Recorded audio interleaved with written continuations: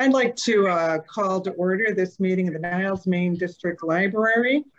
I believe, Cindy, you are acting as our secretary this evening. Is that correct? Yes. Thank you very much. Would you conduct a roll call? Yes. Karen Diamond. Here. Carolyn Derblick. Here. Becky Keene Adams. Here. Diane Olson. Here. Omir Quidar. Here. Sorry. Patty Rosansky. Oh, she's not here. Okay. Linda Ryan. Here. Okay. All right. Let's rise to say the Pledge of Allegiance.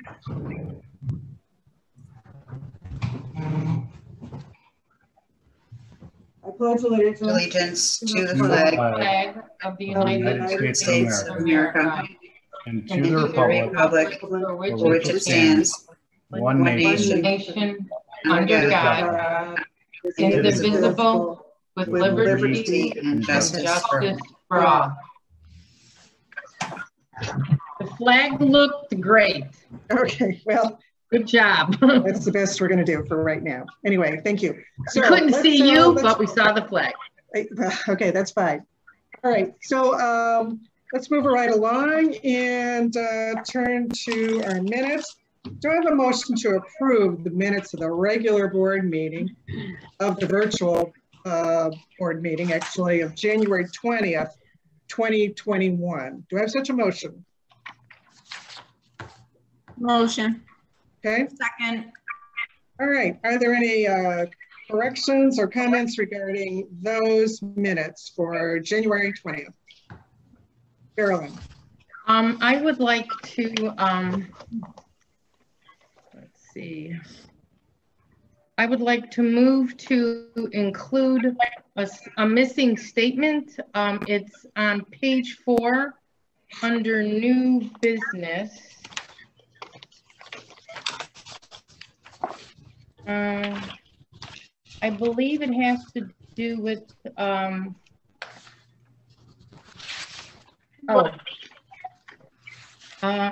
see.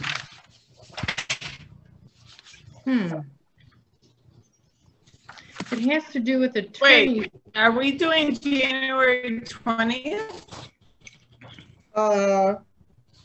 Yeah. There's no page 4. Oh, yeah. Oh, there is a page 4. Is your packet missing it? Sorry, I'm on the wrong page. All right, it is page 4, yes, and it's the second paragraph. I just wanted to add, Trustee Derblick requested the library. I see. No, I see.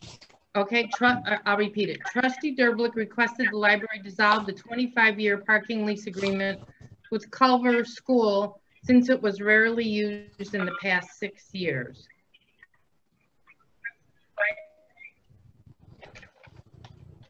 So what, you want that sentence added? Is that what you're saying? Please, yes. All right, do they move it and the seconder accept that? For the past 6 years? Right. Oh, you mean 6 months. You mean 6 months, don't you? No, for the past 6 years, we haven't been using it on a regular basis. Yes, we have. Yes, we have. Oh, no, not at all. Rarely. No, that is not true. It's not true. Other people. The only time it's used is for major events. I think the staff would be requested to park there quite a bit, aren't they? Yeah. Susan? No, staff was, yeah, well, I usually had, there were periods where I had to remind people that they had to go back to parking in Culver, but we were having, I don't know, 20 or 25 cars over there every day right before the pandemic. Yeah. No, well, that's not what I've been seeing or what I've been hearing. I mean, I've been bringing this up every year. No. So if you want to just eliminate that sentence, the point is, I requested. You're welcome to say that, but it's not true. But it is, because I go past there, I get calls constantly. I feel like I'm the police. If you want to put it down there because you think it's true, well, I can't say yes because it's false. It's fake news. So no, I will not put that in there. If you think. Okay, what is fake news that I requested to dissolve the 25? Okay, you can request that, but then that gives a bad perception to what the No, reality there's is. no such thing as a bad perception. That's It's not a true All right, perception. whether to add it to this. It's not a true perception. The question is to add it. The question is to add my statement. So I don't recall you saying that last month, and I think if you hadn't said that, Can you just click on the please let me finish. And if you had said that last month, I think we would have jumped in like we have right now, saying that's not correct. It has been vacant for the past 6 months, of course, but not for 6 years. So I would say no. Can I Other remind you people my conversation have with Susan? made comments about this. Will that help? I mentioned for the past 6 years, I bring this up every year at the budget meeting. Susan had indicated that staff, she can't force staff to park there. They're even bringing doctor's notes to her. And she agreed, this is true. These are all facts. They're all on the videos. So I'm just saying, because we haven't used it, we rarely use it for 6 years. I'm asking that I ask that we dissolve the 25-year parking lease. If you don't want to hear about the 6 years, I just want my statement in there that we came up with a 6-month moratorium, and I requested that we dissolve the 25-year parking lease agreement. Great. I don't remember you saying that, but I'll leave it up to the movement and the seconder as to whether or not they want to accept the change to their motion, or and if not, we'll just vote on the motion as it was. I can't even remember who made the movement, the motion, and the second. I made the second. I'm not sure who made the move. I had Diane down. All right. Diane, do you accept that change, or do you want to leave your motion as it was? Diane, are you frozen? Frozen. I think she's frozen. Well, I'll turn to Linda. Do you accept a change to your motion or your second? I'm really having a hard time with this because, I mean, if she said it, I don't remember saying that. I remember the last 6 months. I don't remember the last 6 years because I would have been furious with that statement. I'm just saying. Based on the fact that we don't add everybody's comments to the summary of notes, I would say no. So you're saying no, is that right? Are you here, Diane? No, I don't accept the change. Just leave the motion.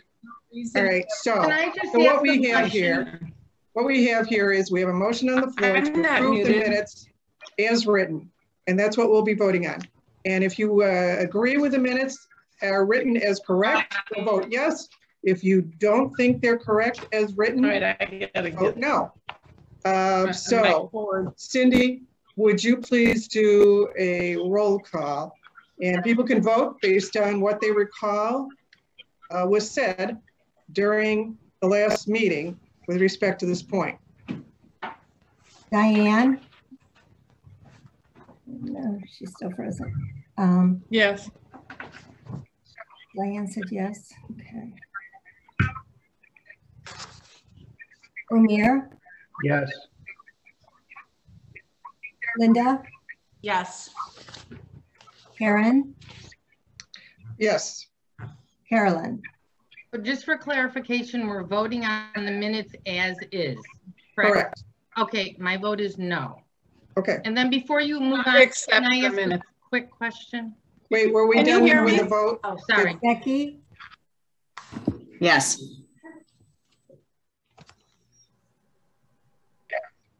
Is that it? Did you get everyone? Yes, everyone. All right. Carolyn, did you have a question? Oh, Patty's here, I'm sorry. Future? I didn't see Patty come in. Oh. Patty, you're on mute. Did you want to vote? Are you abstaining? Are you there?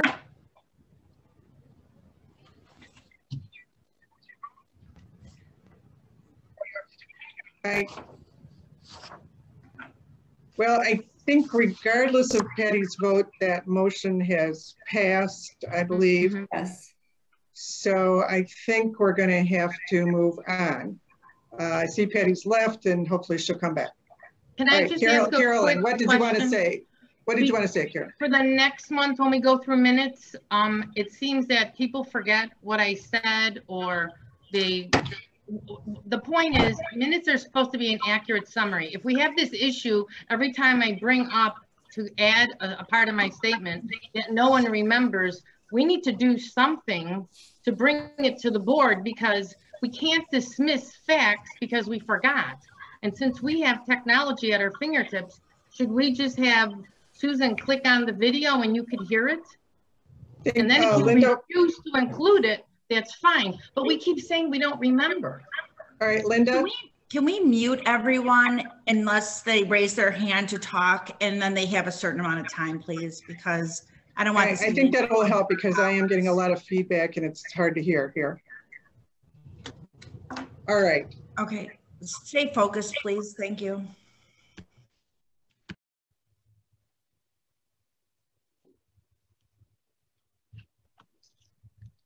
Karen, you'll have to unmute yourself. I muted everybody. All right. The next part of our meeting is public comment. Do we have any requests for public comment? No one has indicated that. Oh, Tisha. Okay. All right.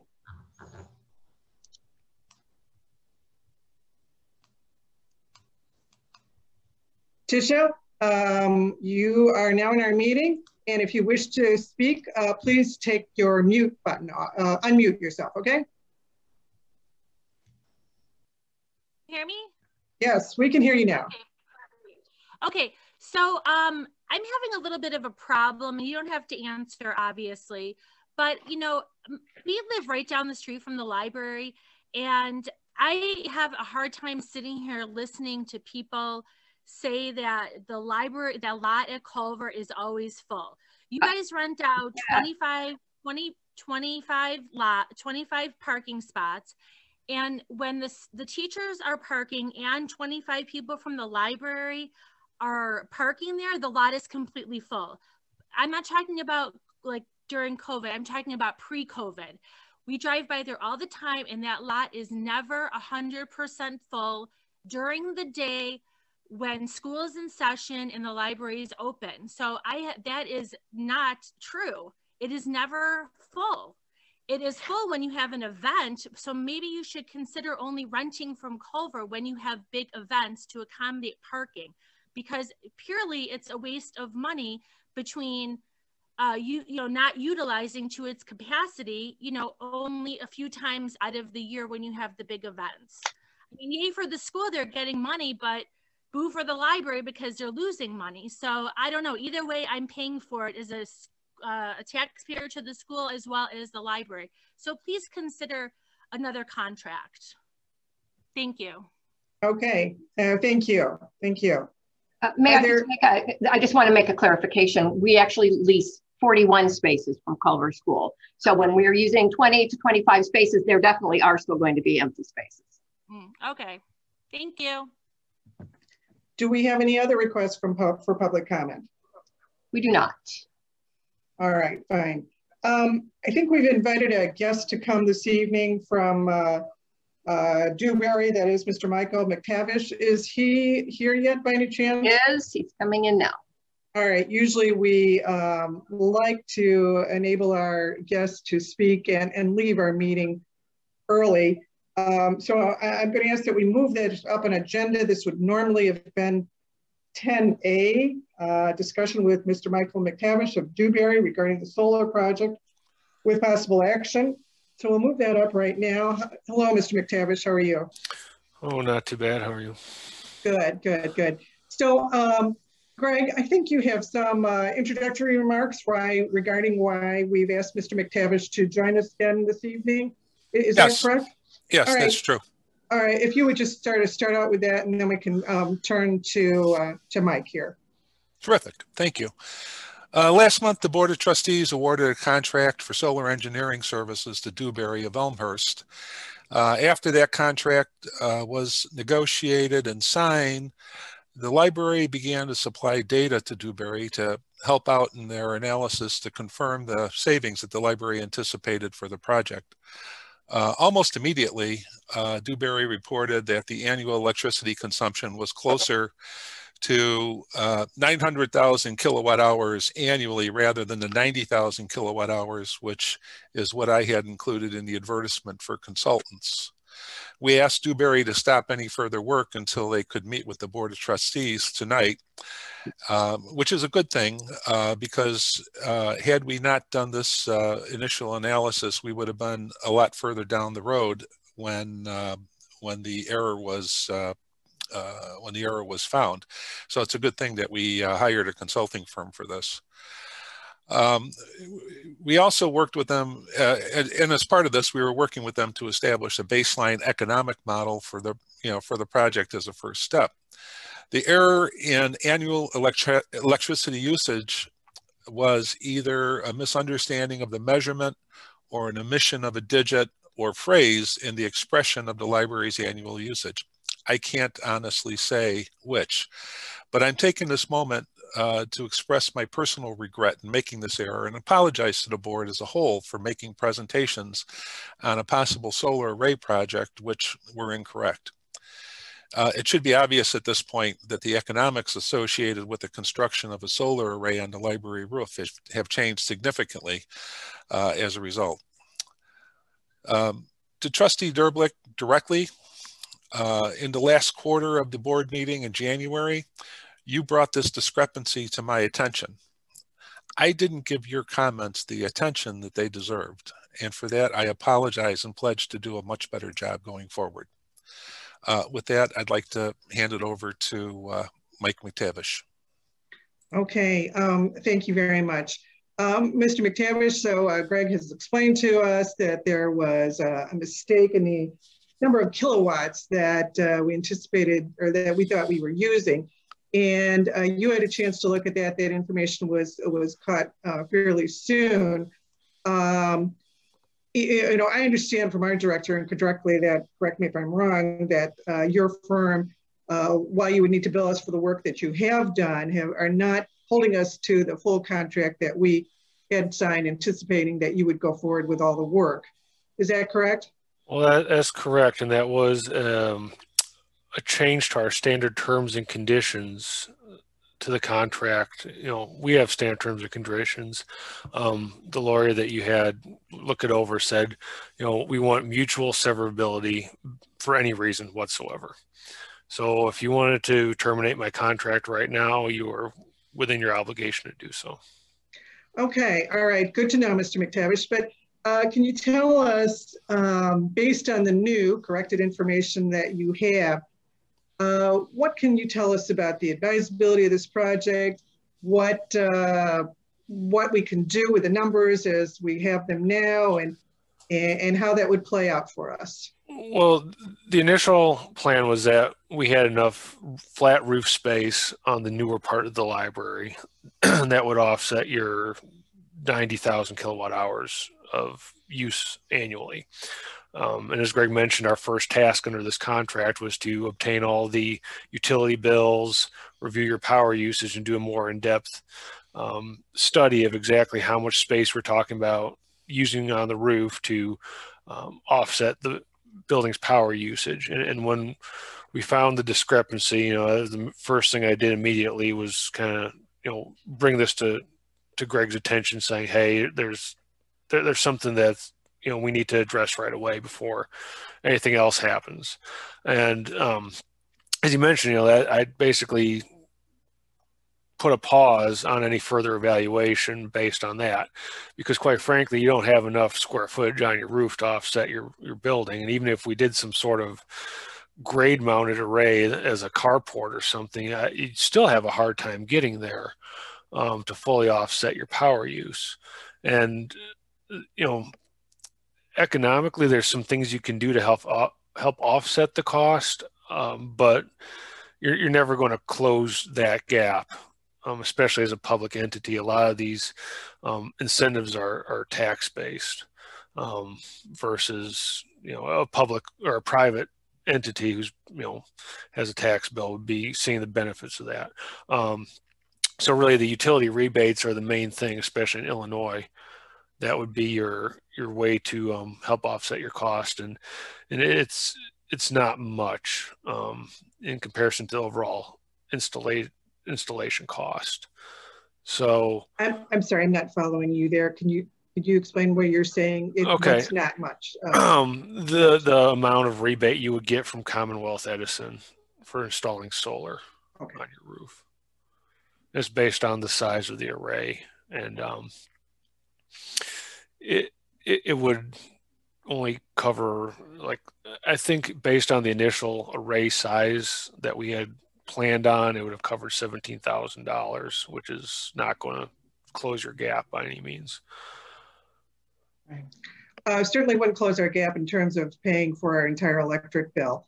No, can you tell us, what the how much, what percentage of our bill we would be able to pay with the array that we'd be able to place on our roof? And it's a one-time, I'm sorry, it would be a one-time rebate you get. It's not something that occurs annually. It would just be once you're done and up and operational, they would give you a rebate check for the array.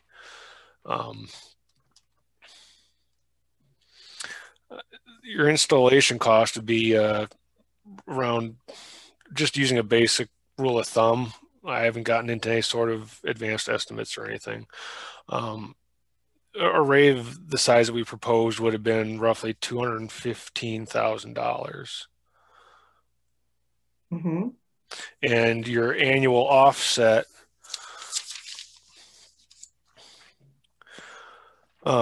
based on your utility bills, what you're paying per kilowatt hour, you would see an annual benefit of $3,450, say $3,460 annually on average.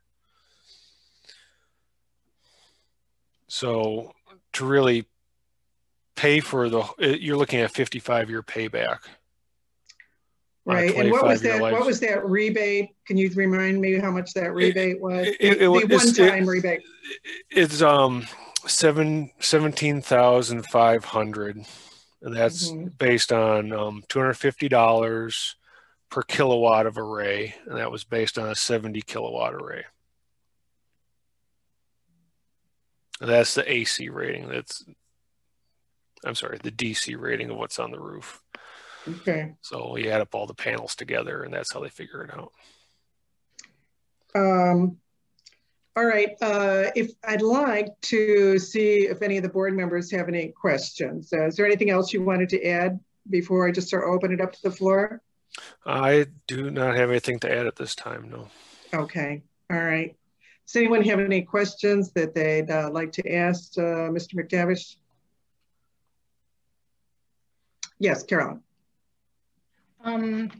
Hi. Initially, your bid mentioned, or we were calculating 90,000 kilowatts per year, and I thought an average cost would have been $4 per kilowatt or 360,000. But now you're mentioning that it would cost 215,000 for the year. I'm trying to figure out how we're coming up with that number. It's based on you would need a 70,000 kilowatt array roughly to offset 90,000 kilowatt hours of annual power use. And typically what we've been seeing is roughly $3 per watt of array. So you take 70,000 times 1,000, I got it. Yeah, so it's 3 times 70,000. Yeah. I'm sorry. It's a 70 kilowatt array. So I get it. Okay, so that's where the numbers changed. Okay, so in order to accomplish the 9,000, you need a 70,000 array. But just to clarify, this was to offset 90,000 kilowatts per year, kilowatt or 90,000 kilowatts. Yes. Okay, so since our consumption is 90,000 per month, which is like 800,000, we're like nowhere in the ballpark, aren't we? No, according to your electric bills for 2019, because 2020 is a bad representation of a year for annual usage. Your total usage actually was 771,000 kilowatt hours, but it's still a factor of 8 or so. I'm sorry, what was the 2019 amount again? What was it? It was 771,500 kilowatt hours, roughly. Okay. That was based on the electric bills that you provided to us. Okay, so that's our, and what we expect to get from this current solar arrangement is 70,000 total. Okay, I think part of the confusion here is the array is sized in watts. Okay, and we times it by 1,000, so that's 700,000. The array is a size. Think of us as looking at miles and miles per hour. Okay, the 70 kilowatt array would roughly cover 90,000 kilowatt hours of electricity that you need.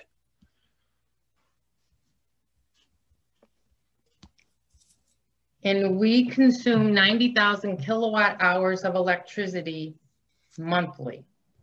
Well, more like 64,000, but. Yeah, well, yes. I guess in our latest figures, they've gone down. That's true. So when I was looking at the bills initially, I chose one of the higher months, which was in the 80,000 kilowatt hour range, and I rounded up to 90,000 to make sure that we were showing a worst case scenario in terms of the cost.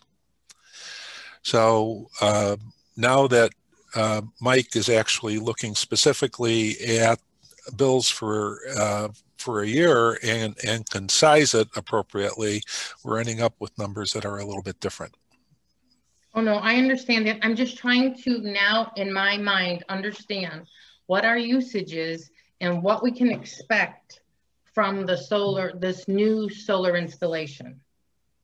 So we're at 771,500 for 2019.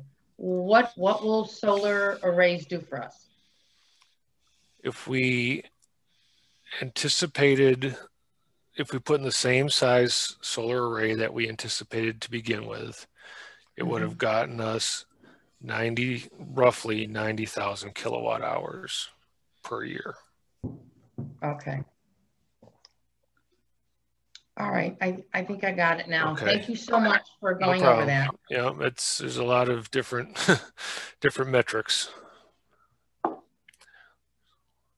Okay, well, anyone else have some questions about this new information?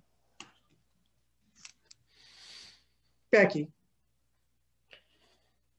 Hi, I just want to clarify something you said too, that it would be 55 years for us to make the money back. Is that simple right? Payback? Yes. Yeah, okay. So there's other factors, but yeah. Yeah. Thank you. All right, yeah, Carolyn. Can I just ask one other question? You know, everybody's talking about this, so I sort of want to try to dispel all this, everything I'm hearing. There's a lot of comments about you can have a solar installation, but immediately upon installation, you're losing the like the potential not electricity, but the energy that you can produce. And for it to take 20 years, they claim that you would be at such a low capacity, you still wouldn't recoup your dollars. Could you share some light on what actually decreases immediately upon installation and gets worse as years go by? The solar panel itself is kind of a chemical reaction, okay? And as the panel ages and it produces power, the efficiency of the panel drops, just because the materials that make the solar panel start to become, I guess, less efficient. They degrade slightly. Depends on the type of panel you purchase. Some are more prone to degradation, some are less. The best panels out there, you'll see, at the end of useful life, you're still above 90% of what you initially started with as far as power production. There's other ones out there that get much worse. The ones that were put up in the 1970s were terrible after 25 years. So they're getting better with the technology, but you're right. From day one to the end, there's degradation as it goes on, and there's other factors that make them less effective as well. Dirt, debris, all that type of thing, but you can fix that. But there's inherent life cycle losses just with the panel itself. Okay. All right. Well, thank you for that. Appreciate it. So unless somebody else wants to jump in, I have another question.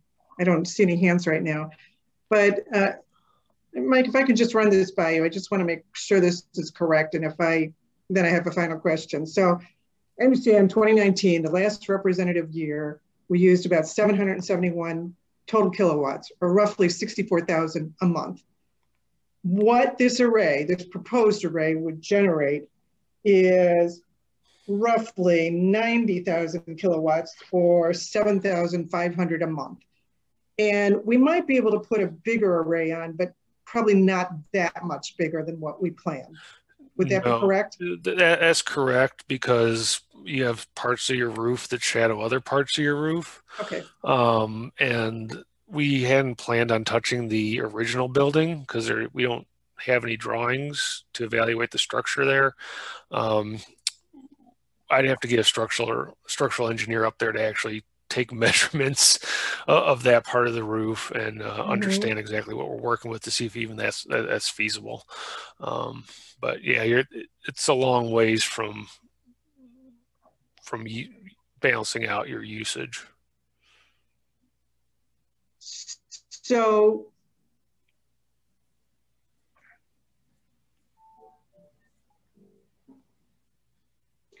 I'm sorry, I think my internet went out for a minute, so I'm not sure if I heard everything you said, but I sort of got the look on your face, which told me it wasn't looking really good. Assuming a best case scenario, could we maybe double or 50% more the number of panels we could put on? Or maybe not even that much, I don't know. Well, best case scenario, you would double. Okay. At least. All right. But even that would only bring us up to maybe 20% of the electricity we use every year. Does that sound about right? About right, yes. Okay. All right. So, Patty, I see your hand up, but I just want to ask one more question, and I'm going to turn it over to you, Patty, okay? We see other buildings, large commercial buildings with big arrays on top, and I'm just sort of wondering, how do they make it work financially?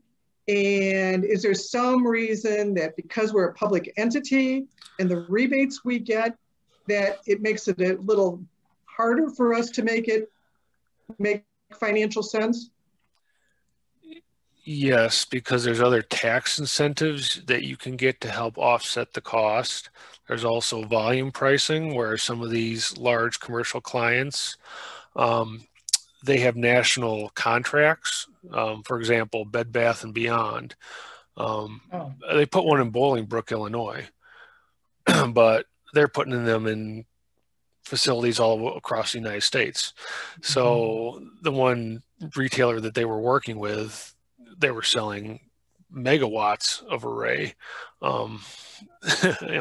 just enormous amounts of panels. So there's a bit of, I guess, economy of scale there as well too. So, and some people do it for the, I guess to show that they're being green. There's a little bit of positive press generated with that. You know, they put monitors, and right when you walk in the front door, you know, this is, you know, how much electricity we saved, or how many trees we, you know, didn't have to get cut down, or cars off the road, that type of thing. So there's a little bit of PR there too when they put them in. Okay, all right. Patty, well, you go ahead. I don't know how other people feel, but at this point, with it being as non-covering, or I'm trying to think of the proper word, not giving us as much bang for the buck as we thought originally, I think, in my opinion, we ought to reconsider this. I don't know how anyone else feels.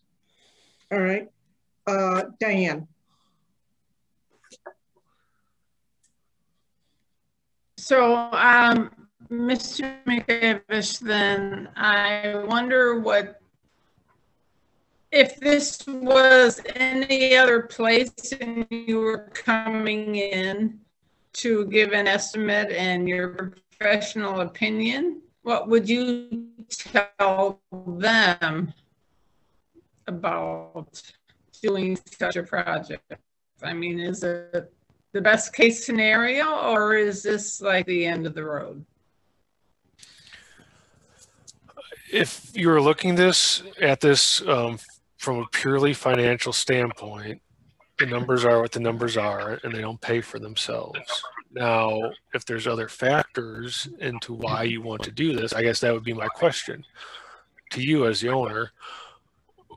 What's the rationale for wanting to put solar on the roof? If it's to come out ahead financially in the long-term life of the array, and that's your only consideration, then this does not look like a good investment for you.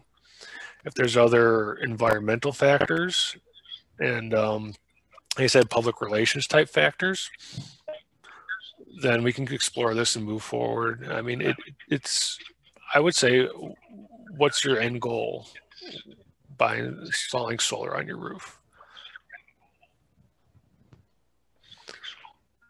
Okay. All right. Thank you. Are there any other? Good answer. Are there other questions for Mr. McTavish? Okay. All right. Thank you very much for your very forthright explanation and letting us know where we stand. We do appreciate that very much. So I'm going to turn to the board now and ask if they, you know, what their opinions are as to where they want to go from this point. Patty, I think we've heard your opinion. I don't know if you want to add to it, but I think we've heard it. So is there anyone else who would like to express their opinion as to where they want to go with this project at this point in time?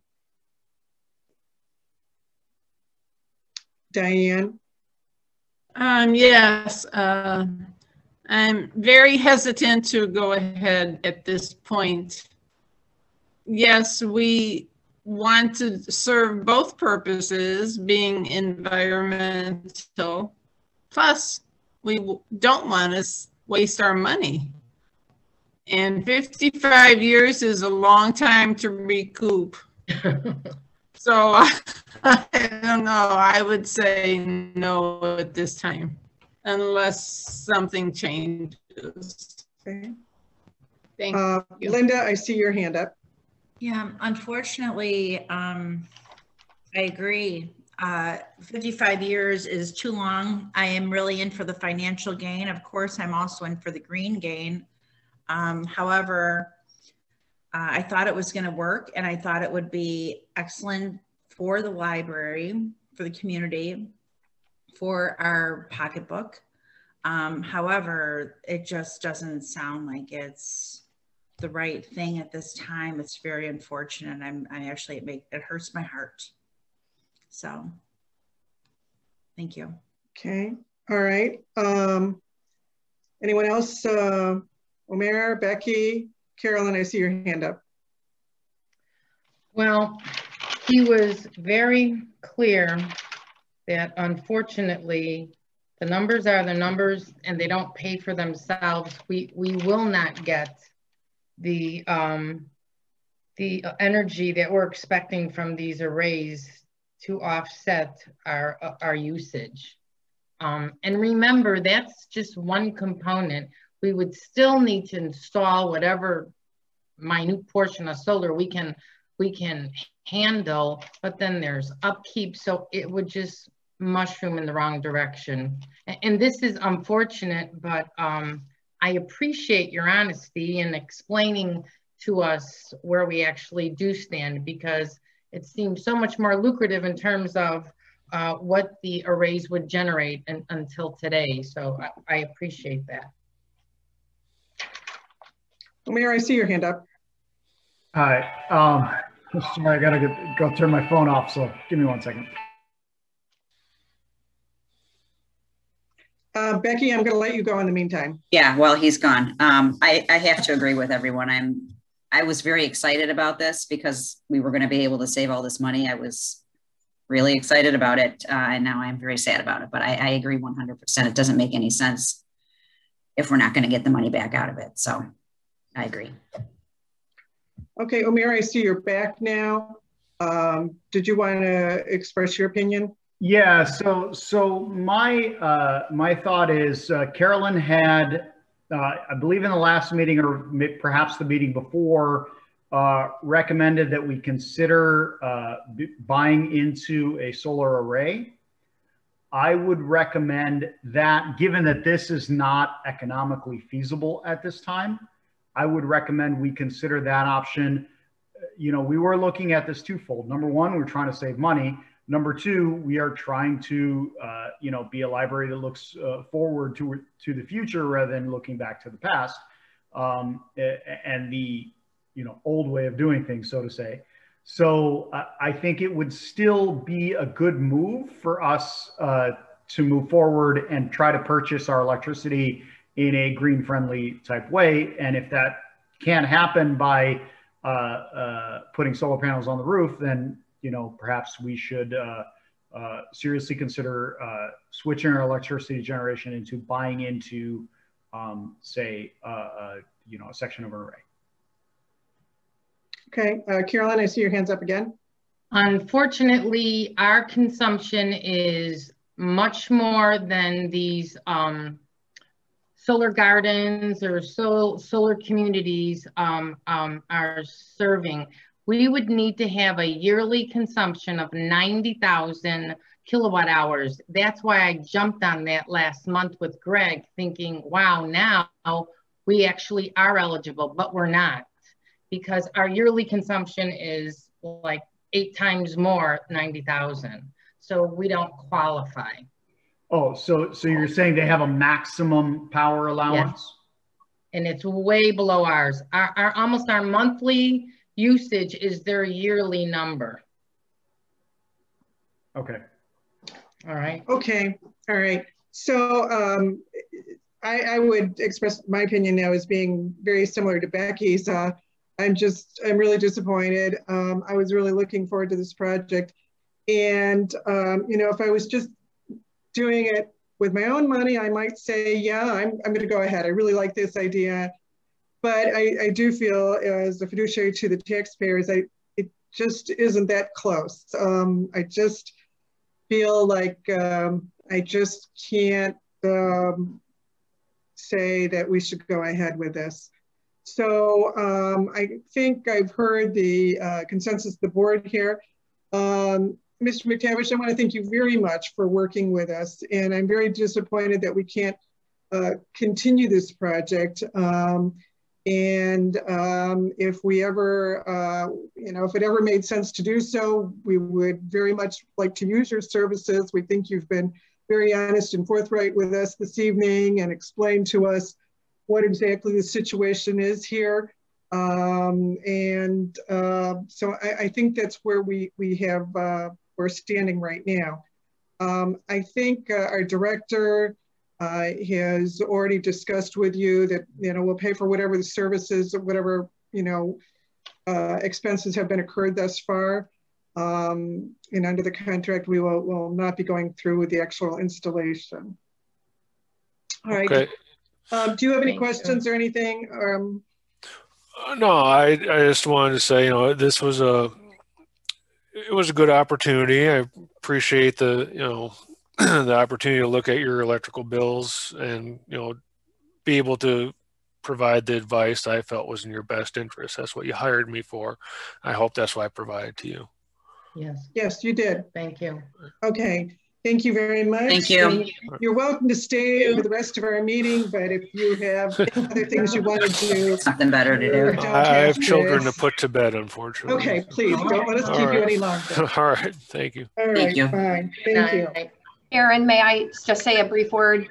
Yes. I just wanted to apologize to all of you. I did by email, but I just want to publicly apologize to you. I know it is just extremely disappointing, and I apologize that we did not catch the error before we got this far. So I'm really very sorry.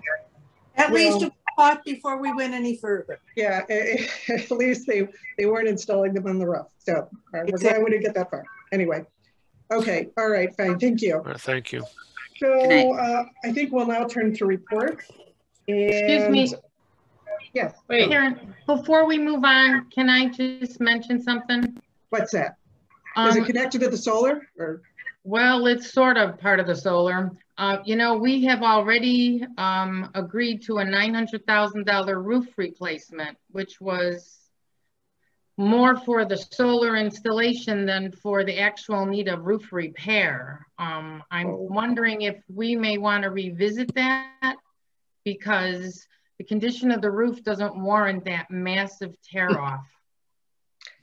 Well, I don't know that I agree with the characterization that it was mostly because we wanted to do solar. We did say that we wanted to consider them at the same time.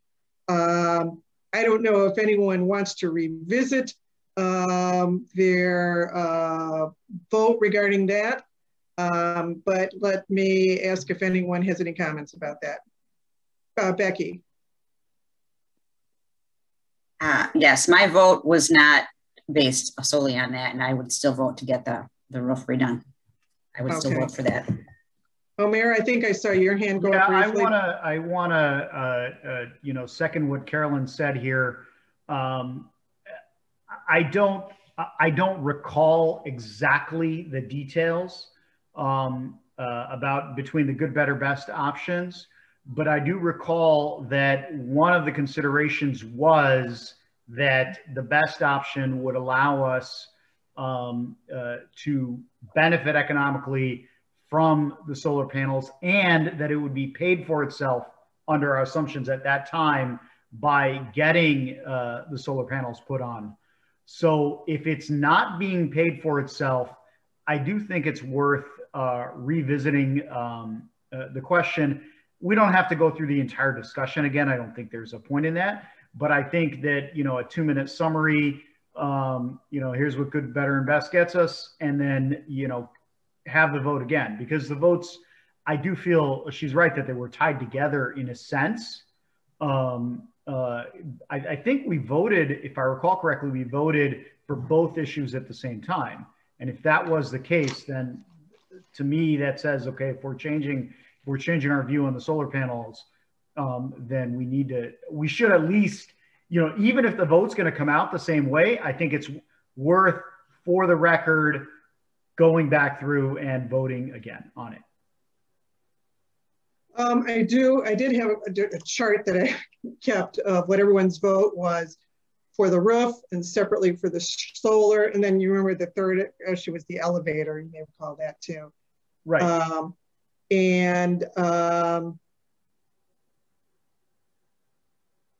So I have that vote. Let me see what if I have some other opinions here as to whether people want to re-examine that issue or not. Linda, did you have your hand up? Or? Actually, I would just like to hear what you have to say, Karen, just so that we can recap and then maybe have a little, discussion after that. Just, I'm curious. What I have to say about what? I'm sorry. Oh, what? About what the votes were. Oh, yeah. I do have the motion here if you'd like me to read that, just so you know exactly what you did vote on. I have the minutes of that meeting. Would that be helpful? Yeah, I think that would be helpful. Okay. Trustee Rosansky moved the Library Board of Trustees accept BEC Limited's recommendation for the repair of the library's roof as described in the best option, along with the removal of the elevator shaft, and to have BEC investigate options for solar panels. That was the motion. So it was one motion. That was all three parts were in one motion. That was one motion. Okay. All right.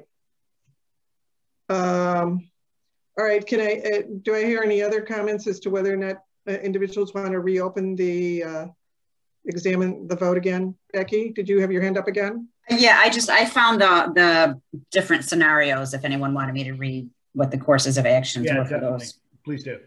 Okay. So the good scenario was to replace the wet insulation and refurbish all seams in the membrane. The better, and that was for 100 and I have different numbers on here, so I'm not going to give numbers. The better was replace only the wet insulation, add insulation to roofs which need to be brought up to code, and replace the entire membrane. And the best option was to completely strip all roofing materials from the library and install new insulation and new membrane. Do you have any, and the part that I think factored in was, I recall he gave, you know, if we went with a good option, it's going to last this many years. If we went with a better option, it's going to last this many years. If we went with the best option, it's like, and obviously those are estimates, but I think that factored in. And I don't remember what those numbers are because I remember he said something to the effect of, to get the fixed solar panels, you need to do the best option. And so because, and then he added that, well, if you get the fixed solar panels at that time, based on those numbers, that the solar panels would pay for the roof repair. And so I recall from that perspective, my thinking was, well, if the solar panels are going to pay for the roof repair and pay for themselves, then it's definitely, you know, it's a no-brainer to get the roof repaired in the best way. However, if now that we're not considering that second option, now the question is, okay, how does this amortize over time? You know, how does, if we get good, better, best, if one's 5 years, 10 years, 30 years, then I think he said something to the effect of that if we do get it repaired in the best way, that the expected lifetime is something like 30 years. But again, I'm not remembering. Right. Perfectly. So the only, on this paper that we were given, it just gives the timeline for the good scenario, which was a 10-year. That's the only thing that's stated on here as far as about years, but for the best one, I think I remember it was 25, but that's not on the paper, so I can't, it's not okay. Fact. All right, Patty, you've had your hand up for a while. Yeah, my thing is, no matter which situation we go with, we take the money out of special reserve, we have way more than enough to cover it in special reserve. Not only that, we can only use special reserve for large projects like this. So if we don't use it for this, it just sits there. Should we not use it for this big project? And since we can't use it for anything else, we can't put it back in any other pot, as they say, like general funds. I have a question for Susan and perhaps Greg. In terms of progress being started, any, you know, moving towards the, we informed them that we wanted to use the best approach. What, if any, work has been done so far moving us towards that alternative? And by then I'm questioning whether or not we've already gone down too far down that road. So as to now change our mind, or if we were to change our mind, if we would suffer some losses as a result of that. Well, I think part of the best option having to do with the elevator shaft part. Is that what I'm recalling? They have started on that piece of it. Doing you know, that was a fairly minor part of it, as I can recall. I mean, that was something that we voted on. But I mean, the big expense has to do with the roof approach altogether. Yeah, as I recall. So they're starting work on the elevator, but not the rest of the roof so far. Is that correct, Greg? So let me add a couple of things here. First of all, we have not engaged anybody to do any actual work on the roof or the elevator shaft at this point.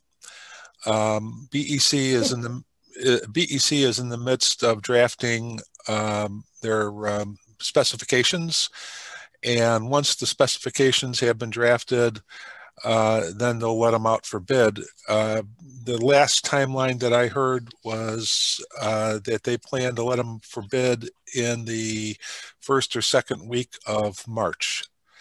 Once they let them for bid and a contractor is chosen and the contracts are negotiated and signed, at that point, depending on how quickly they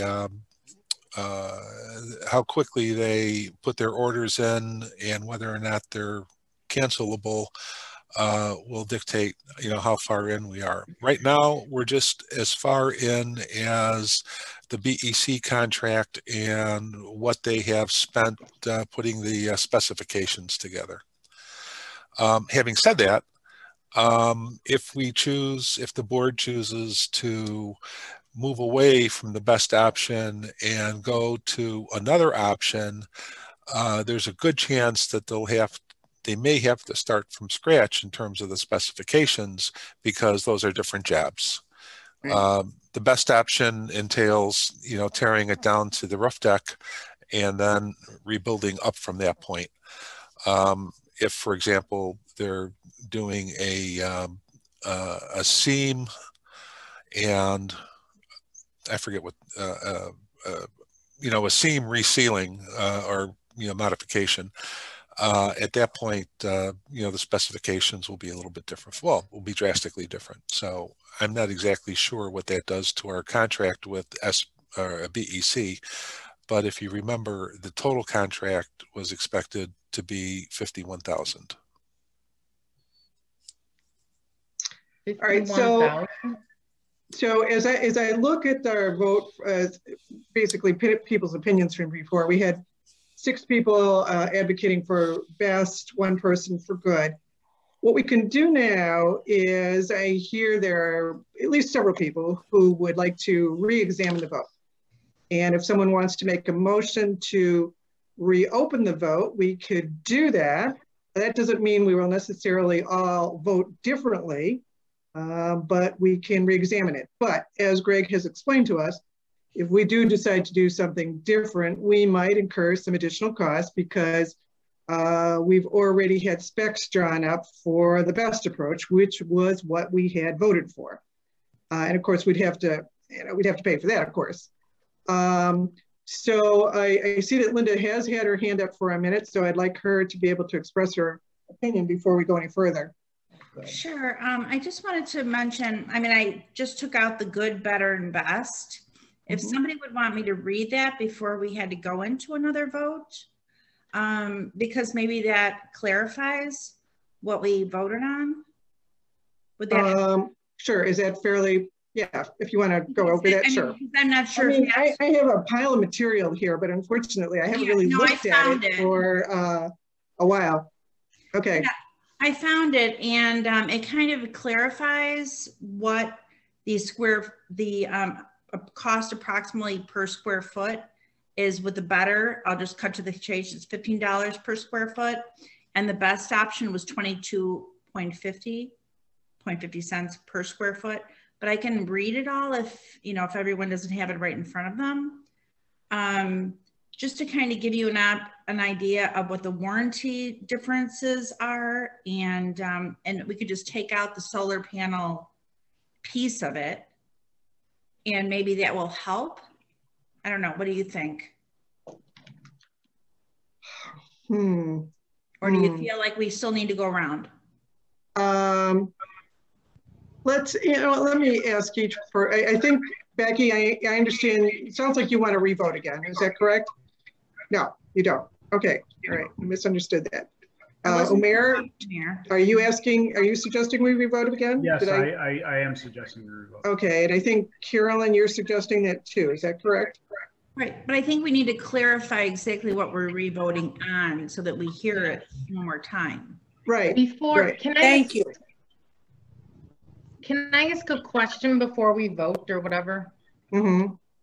Greg, it's to Greg. You just stated that the total contract was $51,000. We're Yes. not talking about a roof here. What contract are you referring to? The roof between the library and building envelope consultants to help us to, well, Okay. it starts with an evaluation of the roof, which they've done, and they've presented us with 3 options. Once we've chosen an option, then it moves into actually putting pen to paper, so to speak, and writing the specifications for the option that we've chosen. And then it goes on past that to help us to put out a bid notice, attract the right bidders and the right contractors, I should say, and then to make sure that the bids that we receive are in fact in accordance with the specifications and so forth. And then it moves on to a construction phase. Once they start to work, then they have several visits that would be scheduled to make sure that they are actually putting things in place according to the specifications. And then finally there'd be a wrap up and the delivery of all the warranties. Okay, so the $51,000 is the BEC contract to handle the roof replacement. It just was such a low number. I didn't know where it was coming from. Okay, that's fine. And then can I just make a comment about what we're trying to accomplish here? I think it's great that Linda will read the descriptions, but I think now that we're nowhere near a solar installation, I think we should be having maybe a different conversation and a little more in depth. What we have a roof, what's going on with that roof, and what is our goal? I mean, because all of these bids, with the exception of the cheapest, is regarding solar. And I want to make sure we're addressing the condition of the roof and seriously what needs to be done. Because again, even better was for a different type, I believe, of solar panel. So there's quite a bit here. However you want to handle it is fine. I don't think right now that this arrangement is giving us an adequate amount of time or even discussion about the roof, but that's just my opinion. So however you want to handle it, you're the majority, so go right ahead. Linda? As I'm reading it, we can really just take out the solar panel piece and then review it.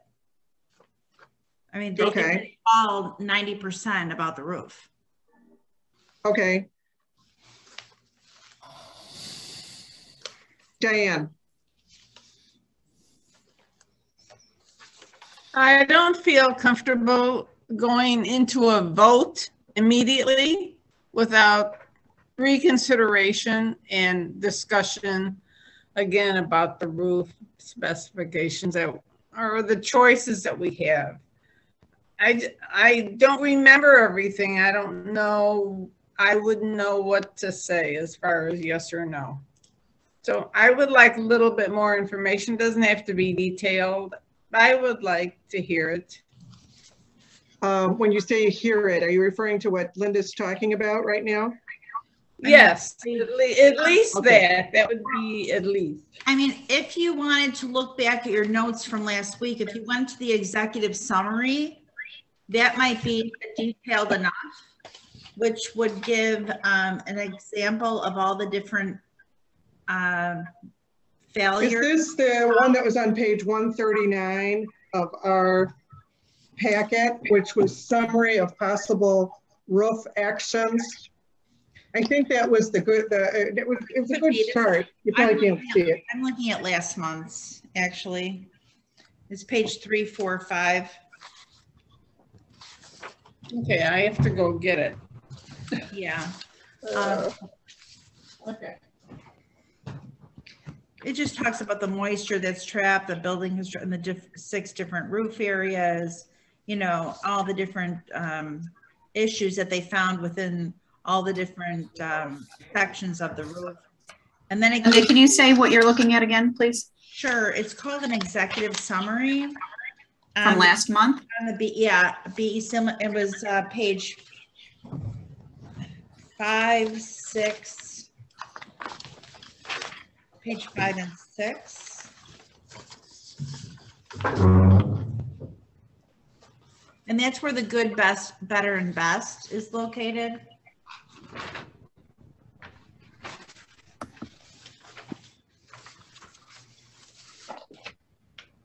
It's under the BE. Right. Yeah, I see it. I see page 5, 6, and 7.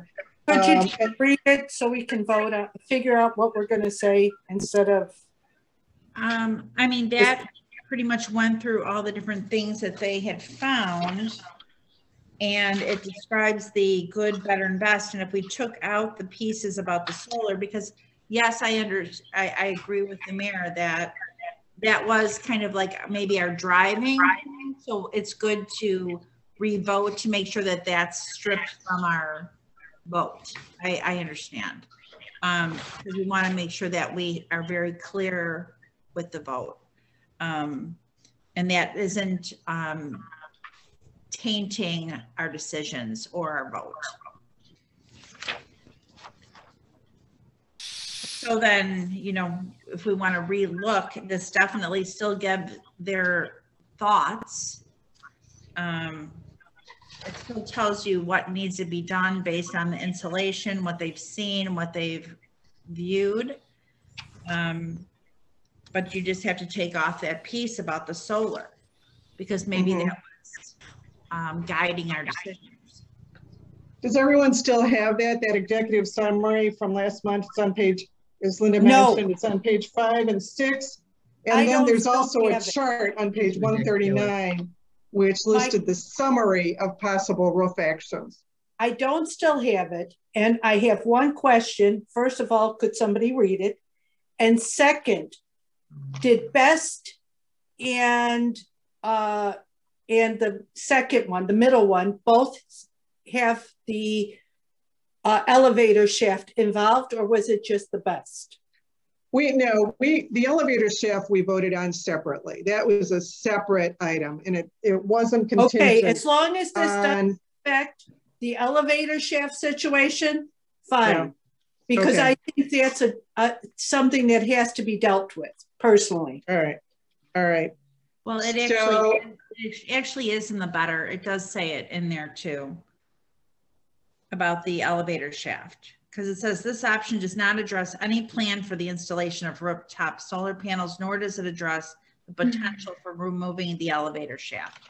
Yeah, but what I mean is it doesn't really say that this includes the elevator. It just said it doesn't address it at all. Right. Yeah. All right. All right. Linda, do you want to just read those sections, and some people don't have it? It's not that long. The better and the best. Yeah. Okay. So for the better, BEC's better recommendation is to strip. Well, don't you want to start with the good? I can start with the good if you'd like. Okay. For the good, section 3.05, BEC's minimum recommendation, good, for maximizing the service life of the library roof is to remove and replace any wet installation and refurbish the roof area seams. In addition, if the elevator tower can be removed, it should be removed and covered over with new roof material. It is our opinion these actions will extend the existing roof service life to at least 10 years, assuming routine inspections and maintenance are performed. Our recommendation does not address energy conservation, warranty, or any other consideration except for extending service life of the existing roof covering, as no significant amount of water infiltration was discovered. An alternate to this approach is to coat the entire roof surface with a coating that is compatible to the roof membrane material. This option does not address any plan for installation of solar panels to the roof surface or address the removal of the elevator shaft. This option is estimated to cost approximately $3 per square foot of low slope roof area, $143,000, and provide an extension of 5 years to the estimated remaining service life of each roof area. Okay. Now we're going to the better, 3.06. BEC's better recommendation is to strip the existing roof membrane from the base installation, remove any wet insulation, add insulation to meet the minimum energy code R-30, and adhere a new ketone ethylene ester single ply thermoplastic membrane to the roof surface. This project would enlist the new roof system with a manufacturer warranty of periods up to 30 years. This option would enhance the energy savings potential of the building through the improved roof insulation. This option does not address any plan for the installation of rooftop solar panels, nor does it address the potential for removing the elevator shaft. This option is estimated to cost approximately $15 per square foot of low slope roof area, estimated $600,000. Now moving to the best, 3.07. BEC's best option recommendation would be to remove the entire roof assembly to the structural deck. This would allow any deteriorated deck to be removed and replaced, a new vapor air barrier installation, new insulation to meet the current energy code, and a new roof membrane. This option will allow for the longest manufacturer warranty periods, the best opportunity to plan for a roof level solar array installation, and the most extensive opportunity to improve the facility for long term. This option does not address removal of the elevator shaft. This option is estimated to cost approximately $22.50 per square foot of low slope roof area, equating to $900,000. Okay, Patty? You didn't mention the amount of warranty on that. It says better warranty, but it doesn't say how much. Where the the better said 30 year. When you read it, this one, when you read it, didn't say. The best? I'm pretty sure the best he said it was 30 years. Yeah, but you said 30 years when you were reading the one for better, if I heard you correctly. The project would list a new roof system with the manufacturer of periods up to 30 years was better. Yeah.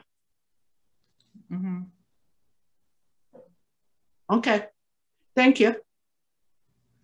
All right, so. But is it only, can I ask, is it only the best solution that would cover a warrant, that would cover a warranty for the entire roof, right? So, but the better would not, it wouldn't be, would have different warranties, different year warranties. Would the better be, I don't know how to explain this.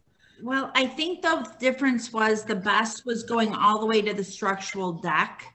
Right, so that's definitely everything. Just removing the wet insulation. It wasn't actually going all the way down to the deck, which then would not give us that full warranty, and making sure that everything was completely up to code, completely redone to the perfection of basically kind of brand new roofs, where it would all be the same for all the 5 roofs that we have. Right, that's the best. That's my point of view. I don't know, Greg, maybe you want to say, gives your input. Yeah, so one of the things I did ask when we were discussing this report initially was what kind of warranty we could expect with the best option. And it turns out that the best option warranty could be is dependent upon the thickness of the membrane that is put onto the roof.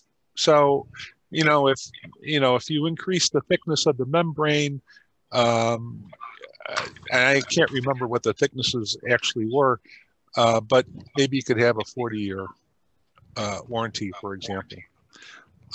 If you had materially less, it might be a 20 or a 25-year warranty.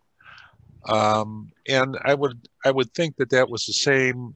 The same was true with the better option as well. You say if you double the size, double the thickness of the membrane, it's got to be double the cost, but that's not the case. It's really not that much more expensive to have a significantly thicker membrane on the roof. You know, something like $10,000 maybe for the entire roof. But that's my recollection. Thanks for that. Okay, so what I'd like to do now is go around, just like I did at our December 6th library board meeting, and informally, and this isn't a vote, but just informally ask each person what they would like to do. It was called for a vote, whether they would like to stick with the best or change it to some other recommendation. Depending upon what the majority seems to want, I may ask then for a motion to reconsider or not, depending on how it looks. So would anyone like to start off? All right, I'm not seeing any hands here. Go ahead and start. Becky. No. I'll start off. The question is whether we want to have another vote or what we think we would do. The question is what you think you would like to do with a roof, not whether we want another vote at this point, but just sort of generally what it is you'd like to see happen. What better, best, or good, better, or best? I think I still feel like the best option is what's best for the library. Going back to what I said the first time, I feel like it's like somebody took a bunch of different jigsaw boxes, threw them up in the air, and they landed on the top of the library, and they don't go. If it was my own home, I would tear that all off because that would give me the best new opportunity, the best new roof to protect everything that was inside, instead of trying to jam pieces together that really don't belong together. So that's how I feel. Okay. All right. I see a couple of hands. I think Linda's hand was up first. I'll come back to you, Omer, in just a minute. Okay. I agree with Becky, just because I'm looking at the prices for $15 for the better recommendation. There's only a $7 difference, $7.50 difference. For $7.50 per square foot, to get the best option to do a tear off to allow for a deteriorated deck to be removed compared to not is, again, a no-brainer for me. $7.50 per square foot, I think, is just the best recommendation to take. So I still would, yes, go with the best. Thank you. Okay, Omer. So I want to comment now. I'm the one who obviously asked for the revote, and the reason I asked for the reconsideration, is that I want to make sure that we go on record saying that we considered this issue separately from the solar panel issue now that we revisited the solar panel issue. That being said, I am a strong proponent of the idea that you get what you pay for. If you do a patchwork job, you'll eventually have to pay for it later, and more likely than not, the overall cost is going to be higher. So if you ask the question, what's the overall cost going to be to the library over the next 30 years? I think if we did say the good version now, we would end up finding out that we're going to have to go back to the best version in 10 years anyway. So you're going to end up spending more money at the end of the day. If you were to just kind of get it all done as best as you can now, given that that money cannot be used for anything else and it's already there and already allocated, under those circumstances, I believe that going with the best option is still the proper thing to do. However, I agree with Carolyn. Now that we're considering this issue separately, I think it's important to go on record. And I still, despite this position, would like to have another vote. Okay, I understand what you're saying, Amir. Okay, I understand that. And we can circle back to that. I just want to finish going around the room here. Does anyone else want to speak at this time? Patty, Diane, Carolyn? Then I'll speak up if you're thinking. Personally, I arrived at my decision that we should go with the best. I voted for the best roof last time. And I, in my mind, made that decision regardless of the solar. I wanted to do the best regardless of the solar option. And so I would stick with that. But I do want to give Patty, Diane, and Carolyn an opportunity to say whatever they wanted. Diane, I see your hand up. Yes. Yeah, I'm going to stick with going with the best because personally, as was said, if I had to choose for my own house, I would do that for sure. The idea of having everything just completed, finished, brand new, and all up to code is very attractive despite its cost. I think it's quite costly, but I think it's important that it'll have a warranty across the board. So that's my choice. Okay.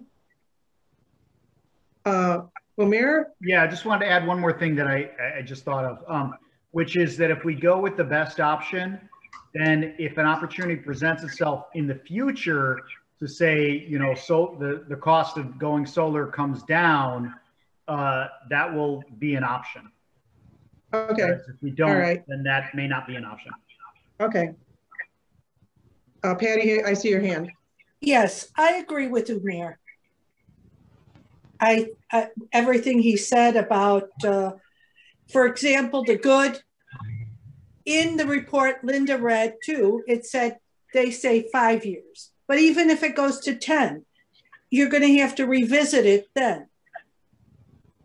And to me, you might as well go with the best now. And this way you can also get rid of the shaft, which they said was a big problem. Okay, Caroline? Okay, the reason I suggested that we revisit the condition of the roof and our decisions to go with the $900,000 roof replacement was because I thought now, since solar panels were not part of the equation, that we could now do a comparative with what exactly is wrong with the roof, what needs to be fixed, and look at that in terms of dollars. When you go through these reports, and he was extremely detailed, anything he found is minuscule and minor, and he repeats it and repeats it and repeats it. Gave us an option for $143,000 to replace the membrane, which is a great solution, and then just take care of the minor repairs. They're not even repairs, they're more like maintenance issues. Again, we would get 10 years out of this roof. The membrane could add another 5 years, but 10 years out of a roof, we don't know what we're doing right now in the middle of a pandemic. And as far as money being in special reserves, that money is spent on the building in its entirety. We could certainly, should we make some mega change after this pandemic, use it for the library and maybe what our plans are in the future. It won't go to waste, but for us to put a $900,000 roof that doesn't even justify the minimal amount of damage that we have. Sure, you can get a 20, 30 year warranty if you spend $900,000, but we certainly can't justify that. His reports don't even indicate that. And I mean, it's going to look pretty, Carolyn, but I don't think that's logical. So Carolyn, I take it your vote is still for the good approach. Is that correct? Yes, I'm still just to do the repairs. Okay, all right, fine. And Greg, you seem to want to add something? Yeah, I just want to be clear that the good approach for $143,000 does not include a new membrane. It includes resealing the existing membrane, you know, at the points where the different sections come together. So what would the new membrane cost?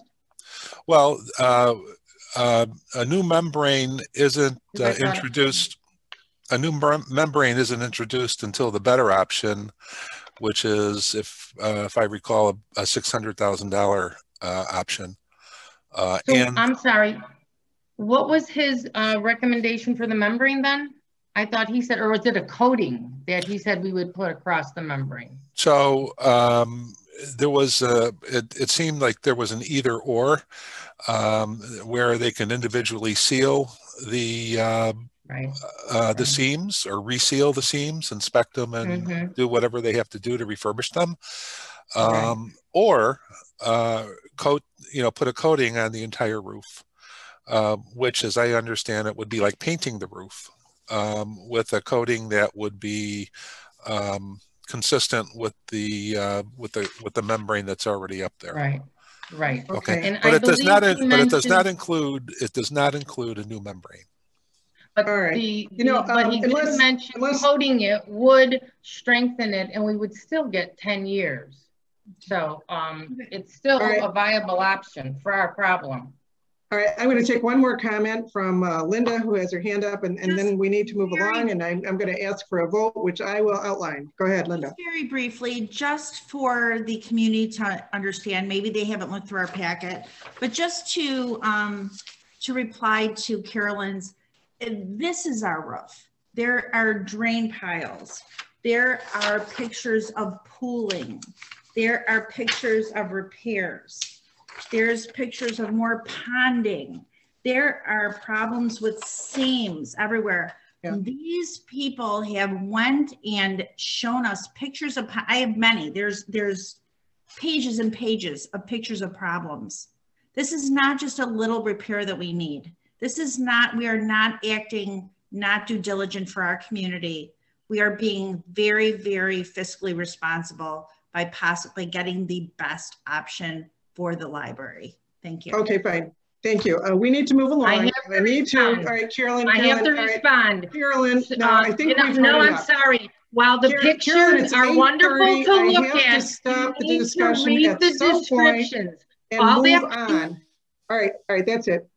What we need to do is have a resolution of this issue, and everyone's had an opportunity to say several things about incorrect. This. Her Carolyn, statement Carolyn, is incorrect. I have to move this meeting along.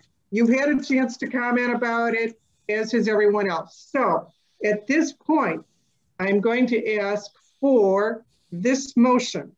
I'd like to ask for a motion to reconsider the decision of the December 6th, 2020 board meeting regarding the roof, and instead to indicate that the board votes to adopt the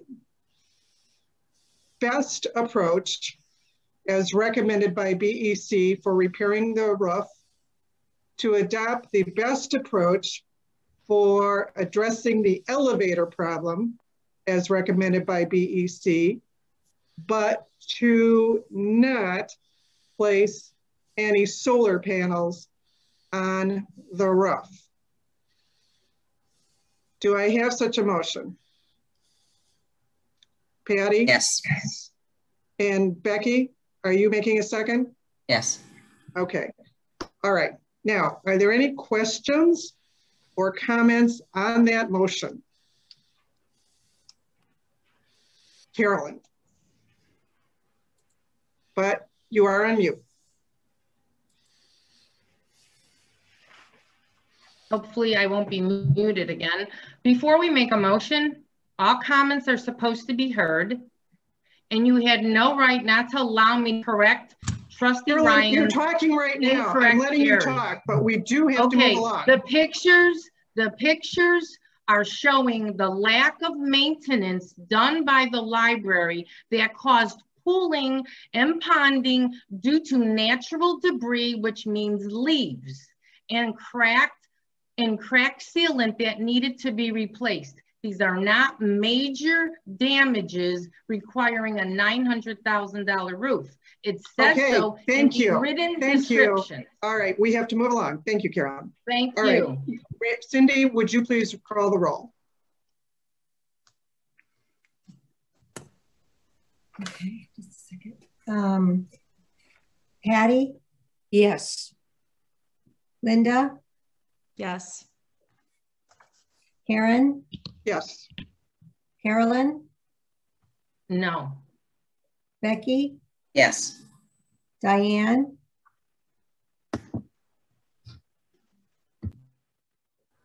thumbs up, yes. Yes. Lemire? Yes. Okay, that's everybody. Okay. All right. Thank you very much. I hope that will serve the purpose of indicating what the board's decision is in light of this new information, and to make it clear that we are not pursuing the solar option anymore, but that the rest of our decision has not changed. Do we need, do you, Greg, or Susan need any further clarification on that decision? Okay. All right. Thank you.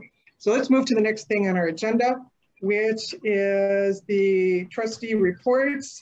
The president is listed first on the agenda. I have two things to report on very quickly.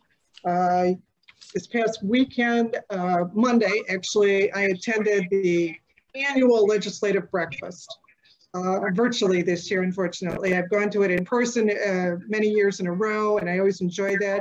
It was not quite as enjoyable doing it virtually, but we did get to hear a number of legislators address us. And I was not surprised, but it did confirm my belief that the library is particularly important to our seniors, especially during the pandemic. A number of the legislators mentioned that their constituents called and said how important the library was to them, and especially to seniors. You know, I think children have the schools that, you know, give them a chance to learn and use technology. People in the workforce learn and use technology in the workforce, but our seniors, a library is really what they need. And that's why we're just so especially important to them during this time. So that's one thing I wanted to report on. Another thing I wanted to report on is an event that I attended, and it was a virtual event. The Great Migration and the Great War was a speaker that we had on February 8th. His name is Clarence Goodman. This guy was fabulous. He was really excellent. I don't know how we got this guy as a speaker, but he was terrific. It was a wonderful presentation. And if you have an opportunity to hear him, he's going to give another presentation on another topic. I think later this month or maybe next month. I encourage you to tune in because he was really an excellent speaker and presented a very fine program. So that's my report. Do other trustees have any report that they'd like to present? All right, I don't see any at this time, so I'll turn to our treasurer. What about Patty. mine? Oh, Patty, I'm sorry, I didn't see your hand. Go ahead. Yeah, I said, what about mine? Basically, I wanted to do the treasurer's report. If somebody else had something to report before that, fine, go for it. All right, Carolyn, did you have a trustee report? Trustee comment, yes. I want to thank Susan, was it, who sent us the Rails onboarding video. I did get to view that, and I found Alex Todd, I guess the director of the Prospect Heights Library. Very interesting. He offered a detailed perspective for libraries that I've never heard. So if you haven't listened to it, you definitely should take the time to. It was really informative. Okay, thank you. Patty, would you like to proceed with the treasurer report? If everybody else is okay, I am. This is the report for January, the 7th month of the fiscal year, 58% through the year. Revenue investment income was 105%. Total revenue was at 41%. Expenditures was at 62. Total library materials, 55. Total library operation expenditures was at 40%. General administration was at 53%. Total employees fringe was at 61%. Utilities at 50%. Building and equipment was at 31%. Total expenditures was at 46%. Now, The checks that I looked at this month, majority of them were not the ones we pay monthly that are high. The Children's Plus was for, which was check number 79514, I believe, was for books. Check 79585, cooperative computer service is, paid quarterly. I'm sorry, trying to read my own writing here. Check 79615, Midwest Tape, varies per month. It's for video, audio, and online stuff. 79620, downloadables. It was for Overdrive. 79623 was for mailing of the newsletter. 79608 was for Klein, Thorpe, and Jenkins, and that was for $3,606.67, of which 2,792 was for the lawsuit. The amount for the lawsuit is not totally been billed to us yet because of we received their bills towards the end of the month. So we should have still more for the lawsuit next month, I'm assuming. I don't know how much. Well, you can tell us that then. Yes. The Ingram's library service is also for books, and that was 79602. Pellet movers. This I asked Greg about because I'm thinking movers.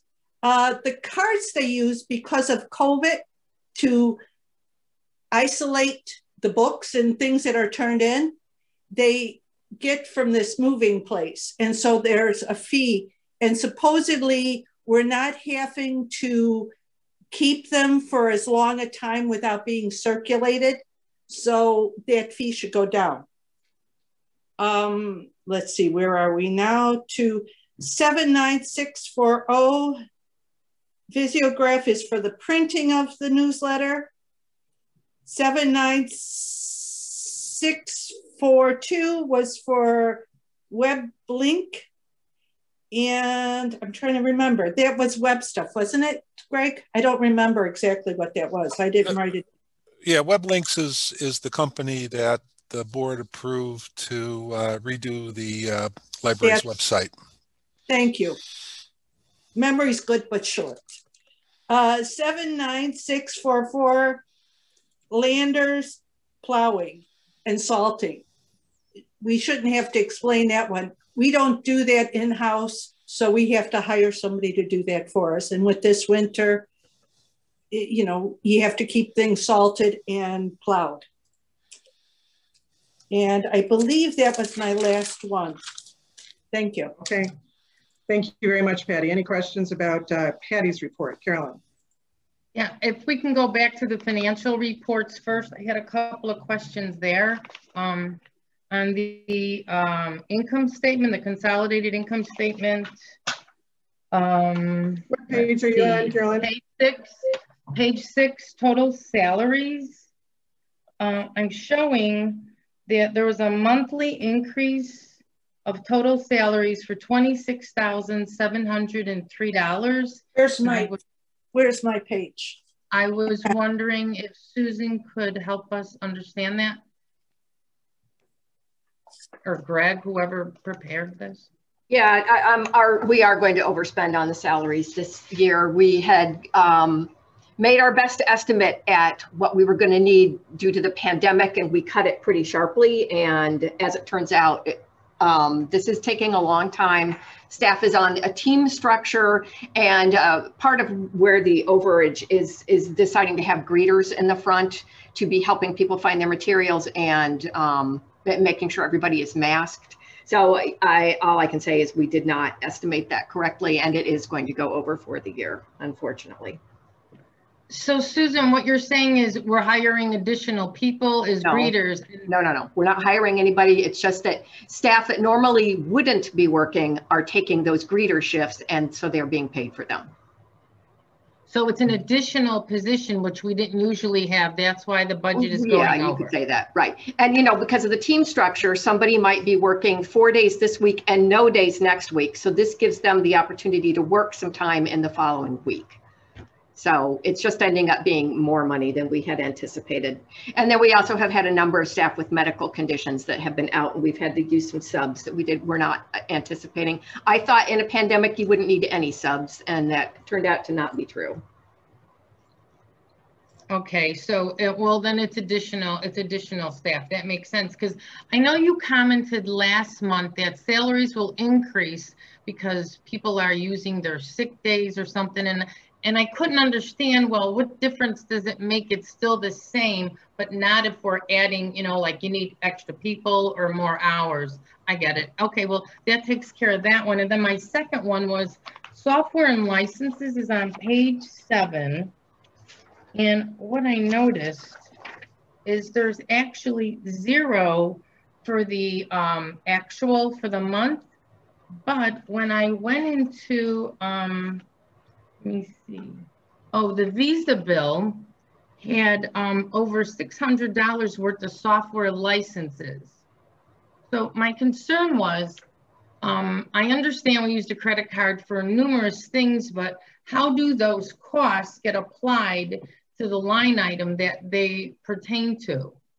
In this case, if there's 0 monthly expenses for licenses, but there was over 600 on the Visa card. Is that something you do later? No, I'm trying to find the charge. Can you direct me to the charge on the Visa that you were? Oh, there's numerous. I just ran down the line of the Visa bill. That would be in the check section.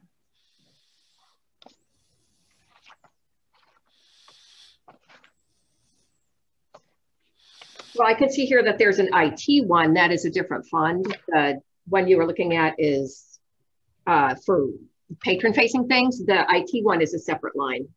So technology from the tech department wouldn't be included in that line item, is that it? No, that is what would be included in that line, but the IT services licenses are a different line.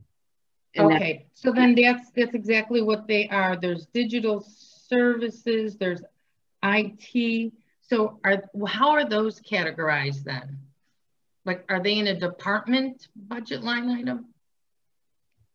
Since they're not software? Well, they're different. I mean, the patron-facing things are in, I think, the library operating expenditures maybe, and the IT ones come out of a different line.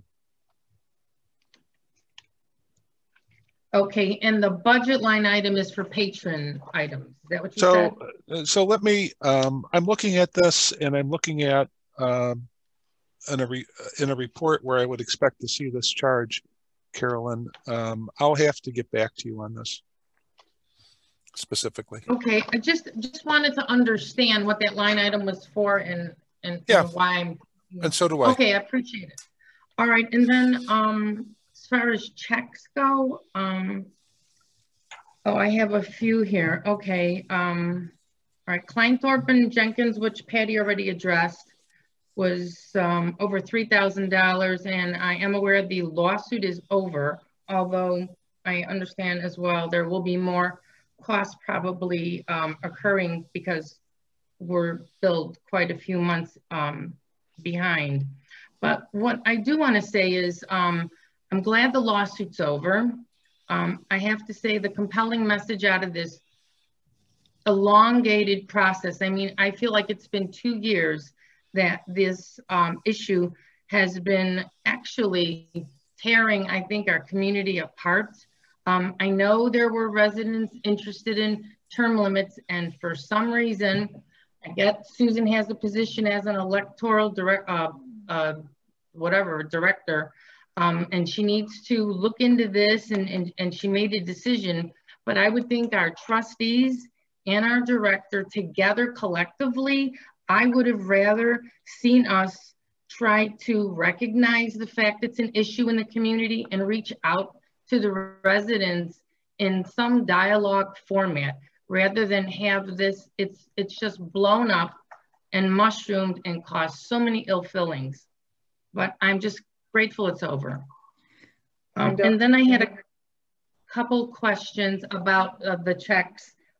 Anderson Lock, I noticed. Can I just reply to that? Had a lot, yeah, not right. Let me just let Linda. Anderson Lock, on page 11. Well, Carolyn, I'm going to let Linda reply to no, what you just I'm said. sorry. It is blown up because of misinformation. It is blown up because of misinformation.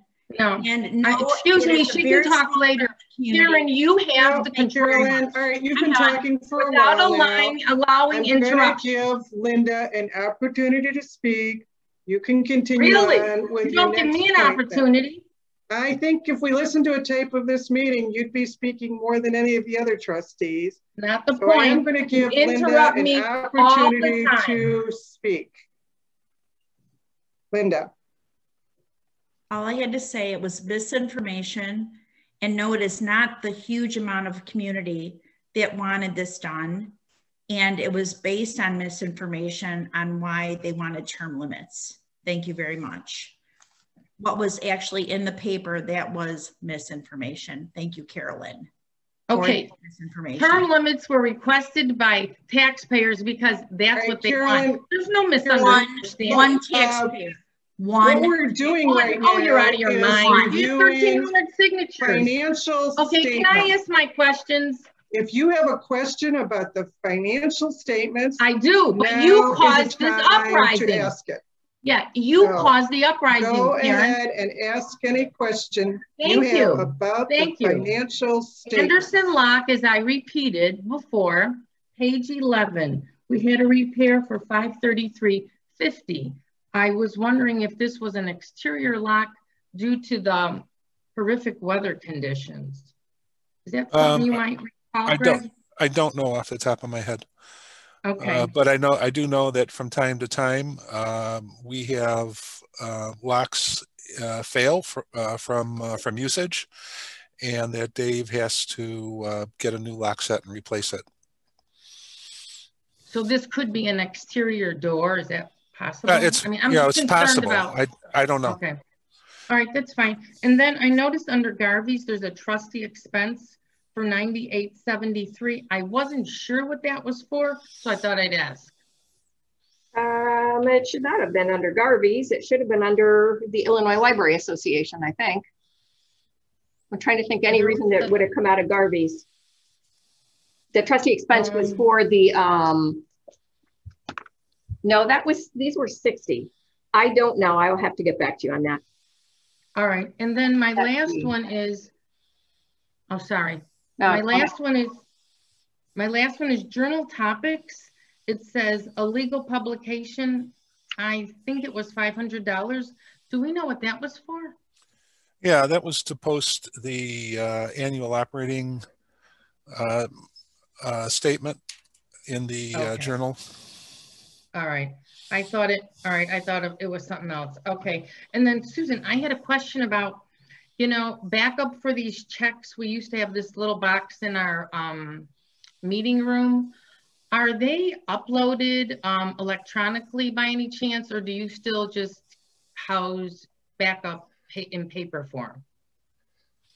So right now, all of the backup is in paper form, and it's in paper files in traditional file cabinets. What we have been doing over the last, I'd say 4 or 5 weeks, is looking at firms that provide software to upload these pieces of paper into an electronic format that's easily retrievable. As you might imagine, that's quite an undertaking, and we plan to have some numbers for the board to review at the next meeting. So our current copying machines don't have that scanning capability to upload them into our software? So it's one thing to scan something and put it on a file somewhere. It's quite another thing to be able to retrieve it. So the retrieval piece is the piece that's trickier.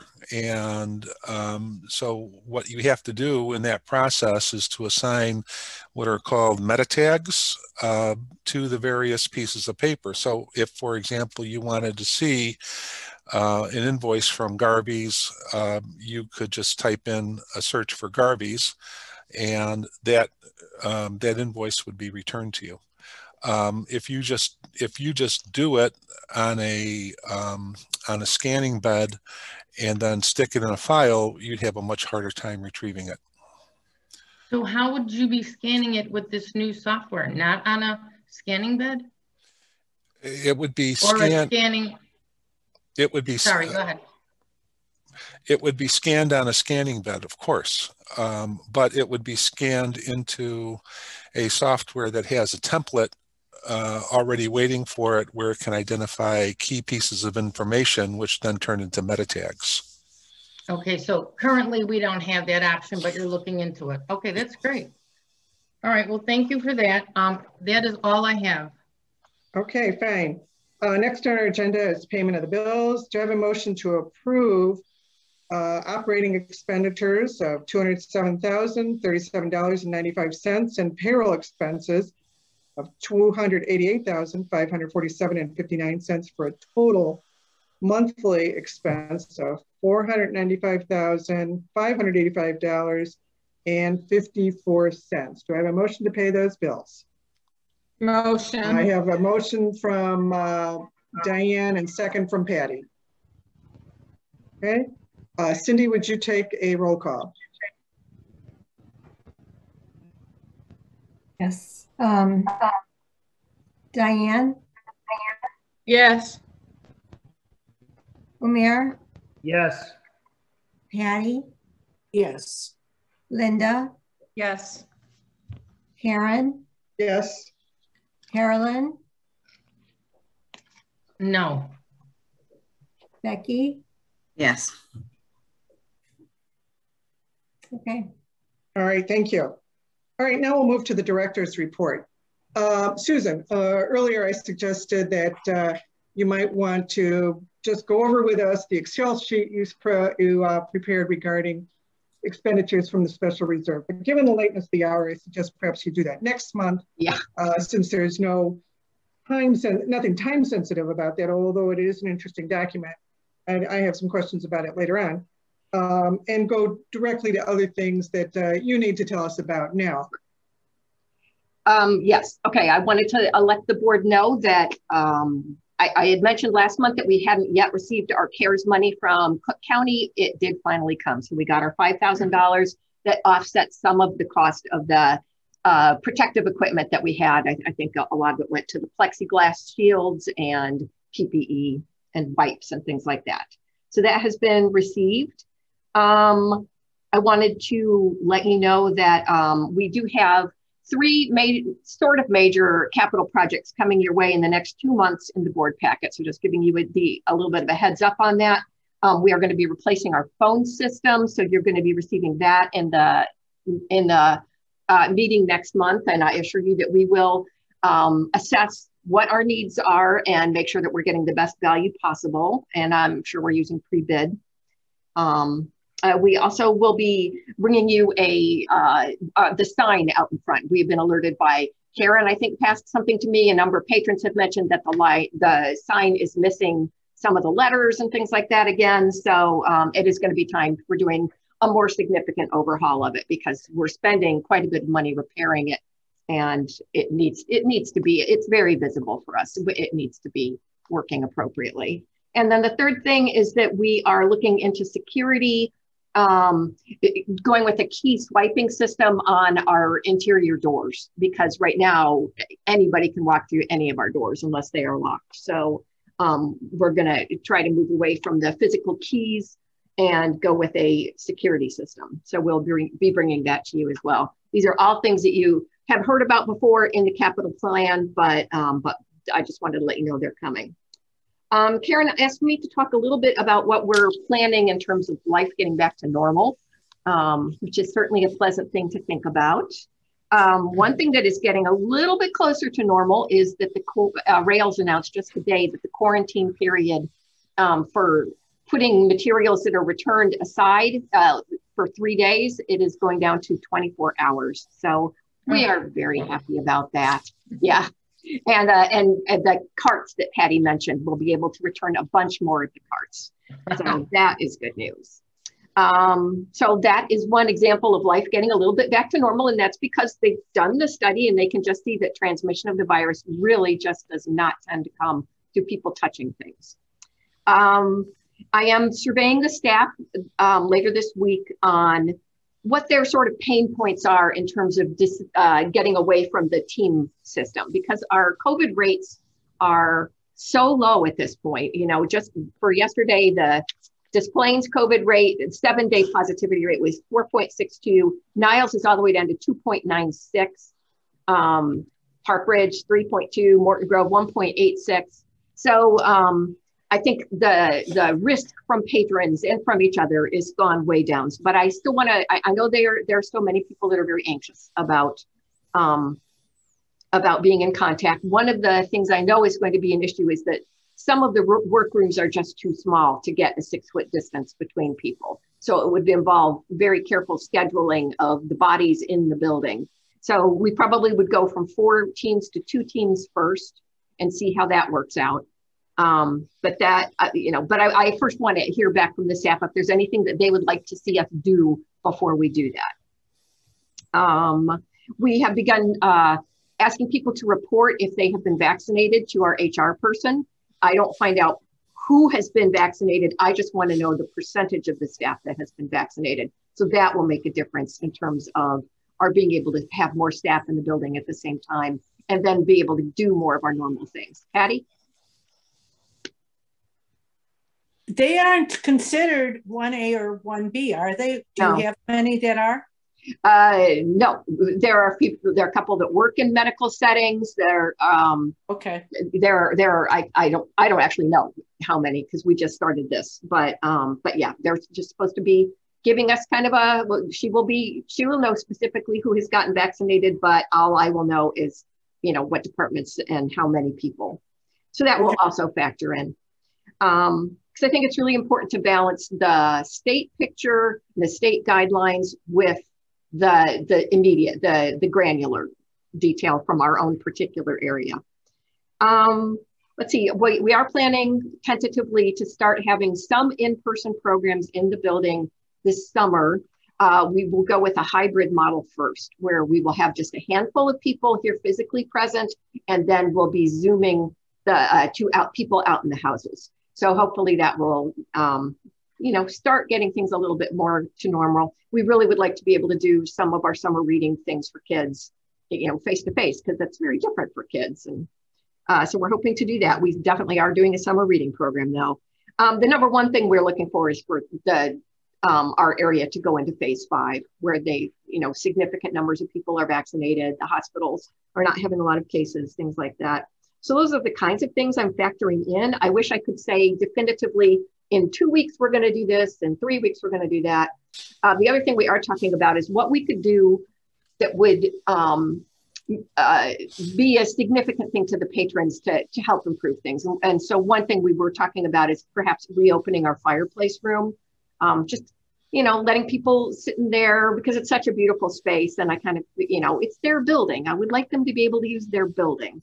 So we're going to try to find some smaller, safe things that we can begin restoring and just kind of gradually expand on those. But you never want to be in a position where you go, okay, here you go, and then snatch it back again. So that's where we are. I think that was all I had for you for now. Okay. Any questions regarding the director's report? I want to have our meetings in the fireside room. We can go back. It is a nicer space than the boardroom. I have to say you're right. Yes, Carolyn. I had one question for Susan. I was looking at technical services, the stats but I wasn't understanding them. There are 3 columns. It's on page 31. Yes. And I was wondering if you could help me understand that. I'm looking at ordered, received, and then input, and I'm not sure what I'm seeing. Yeah, you are the second person to ask me that. And I think the confusion comes in that libraries have had technical services departments since, you know, the 50s and 60s. They have nothing to do with technology, but they are the people that do all of the materials, ordering, cataloging, processing. So inputting is a step in the processing. It's like the thing that happens right before it goes out of the department. So in June, they ordered 2,585 items. Could be a book, a DVD. It could be the early literacy kits that were mentioned in my report. Could be any one of the things that have been ordered. Then, so they order them first, then they come in the building, they have to be received. You have to match up the orders with the receipts. And then input is like the thing that happens right before they come out. So it's really a measure of the flow of work in the department. Cindy actually oversees that supervisor, so she might be able to answer any more specific questions. Okay, because the specific question I have is we ordered 2,585, but we received 5,653. Yeah, because there was a big wave of ordering when we came back. Backlog? Yeah. Okay. Yep. All right. I just makes sense. And I get the input portion of it. All right. Thank you. Yeah, we were thinking about changing the name of that department because it just is too confusing these days with things meaning technology. So yes, we're thinking about it. Yeah. Thank you. Susan, I had mentioned that to you too. And, yes, and I think you were trying to think of a clever name for that because it's confusing. Yes. Diane.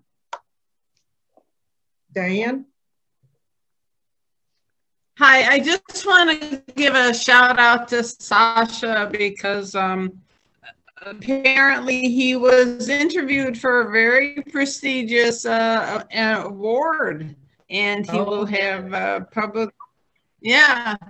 published. His interview will be published in the Marketing Library Services. It really is very special, and I just have to give high marks for that.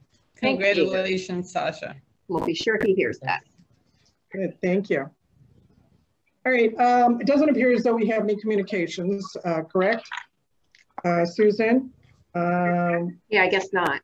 Which means that we should now move to new business. Of course, we already discussed 10A, our discussion with Michael McTavish. So let's move to 10B, which is the salary schedule for 21-22.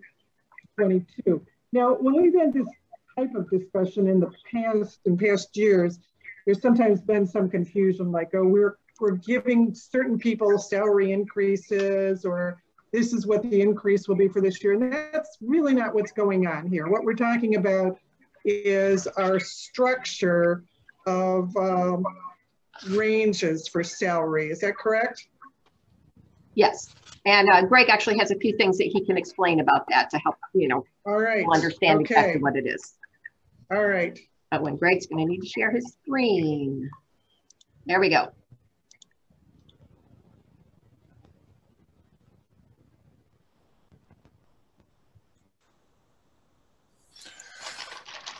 Okay, so one of the things that that I caught was a question on whether or not the library is required to have a salary schedule.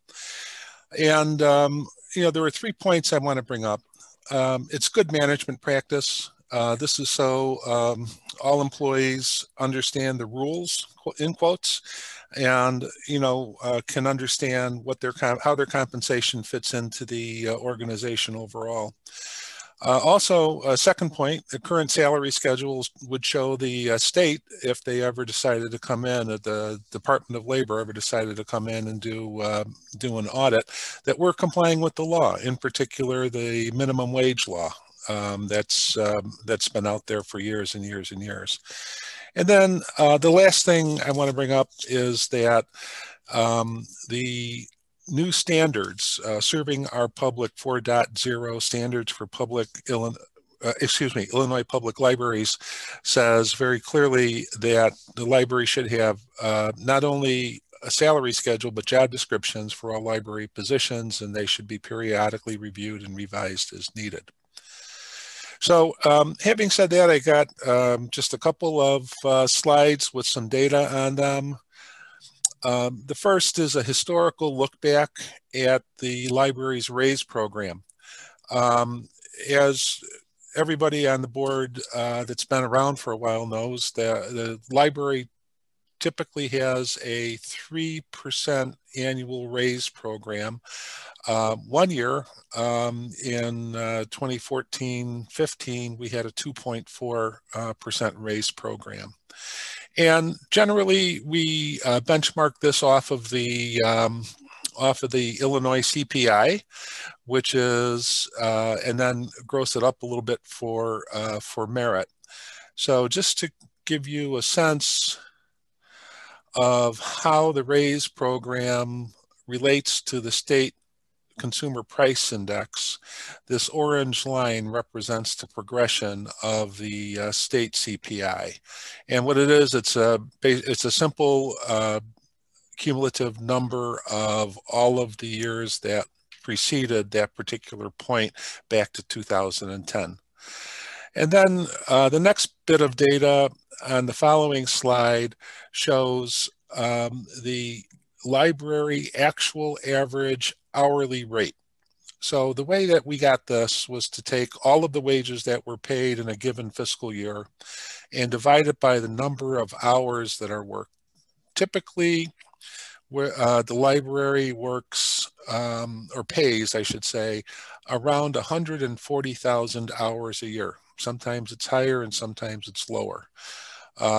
This past year in 2019-2020, the total number of hours we paid was just under 140,000 hours. But you can see that it starts at, it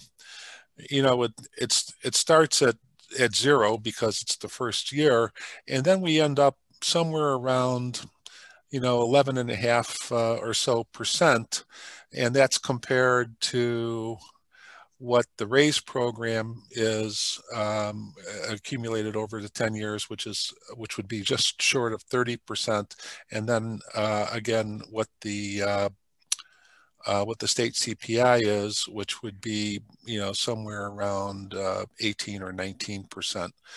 And again, the gray line is the growth in the hourly, or the change in the hourly wages. So what this says is that, yeah, even though you're raising the salary schedule, it doesn't necessarily have an impact on what the actual pay people are receiving is. That comes with the RAISE program, and because of turnover, things like retirements, for example, or people leaving to go to another job, or other sorts of terminations, and then hiring replacements, we end up going to a lower per hour average rate. And then, I thought at this point it would be interesting to talk about what's on the horizon as far as pay is concerned. And what we see here is the Illinois minimum wage chart, which comes directly from the state. I've highlighted in gray the 1/1/21 and 22 minimum wages, because that's the period that that we're in now, and that's the period that'll be covered by the new salary schedule. So currently, as of 1/1/21, the minimum wage is $11, and then it goes up to $12 on the same date in 2022. Ultimately, we get to $15 an hour in 2025. The importance of this, and the problem that we need to start working on in the near term, is what do our lowest paid employees end up, how does it affect the lower 3 or 4 tiers of employees? Because the tier above the levels is below $15, so that'll automatically raise. But because we have different levels of on the salary schedule, you start to experience some compression at the lower end of the range. So, you know, it wouldn't do for somebody, you know, 3 ranges up to be paid exactly for the lowest person as the lowest person in the organization, just because they haven't been affected by the new minimum wage. I'm not sure if I'm making I'm getting my point across exactly, but you know, if you think about it, you know, pretty soon you have to start creating some sort of differential between somebody with 0 experience and maybe somebody with 5 years experience, and how does that look? And that'll definitely have an upward pressure on the amount that's paid to our employees, as well as the upward pressure on the minimum wage. I'm sorry, the average wage that we pay year over year. So if you have any questions, I'd be happy to take them.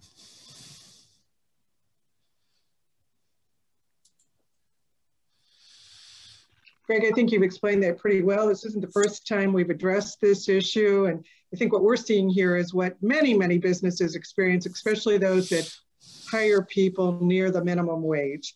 And when the bottom comes up, that of course compels you to raise not only those being paid minimum wage, but also those that are being paid perhaps a step or 2 above that, because otherwise they all end up being paid pretty much the same or very close to it.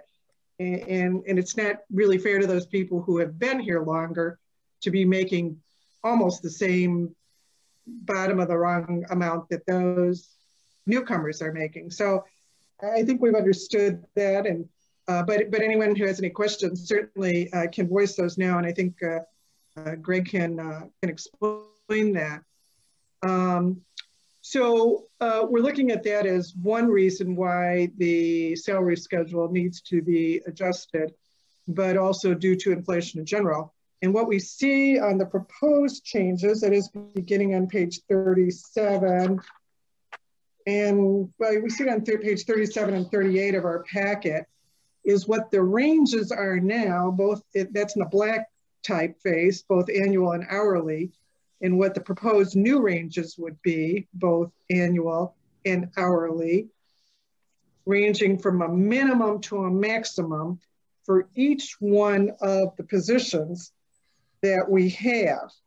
Now again, Greg, this does not raise any individual's salary by adjusting the scale. Am I correct? Yes. All of our employees are still within their respective scales. Now, it certainly makes a difference if we're looking at hiring new people. This is something you have to look at the scale when you're deciding what salary you will offer a new person. But this change to our salary schedule doesn't in and of itself change the salary today of any existing employees. Oh, that's correct. We will address that later when we decide, you know, what raises we may give this year. But this sets the range. This sets the range for what each position will pay. And there is one more thing, which is that by policy, I cannot offer a salary at over 25% over the bottom without board approval. So I can't like start out somebody at the top of the range. They have to start out within 25% of the bottom of the range without coming to you, which I don't recall ever doing. So. All right, thanks. Thank you for reminding us of that. Yeah. All right, now does, let's see, I suppose, first of all, we ought to get a motion on the table, and then we can discuss it a little bit. Do I have a motion to approve the proposed salary schedule as set forth in page 37 and 38 of our board packet? Patty, looks like you're making a motion. Yes. Is there a second? Diane, it looks like you just made a second for that. So we have this motion on the table. Does anyone have any questions or comments that they'd like to voice regarding the newly proposed salary ranges? Okay, I don't, Diane, I think your hand went up first. Yes, a simple question. Do we ever pay anybody more than the maximum, or we cannot, we're not allowed to? I don't know where the.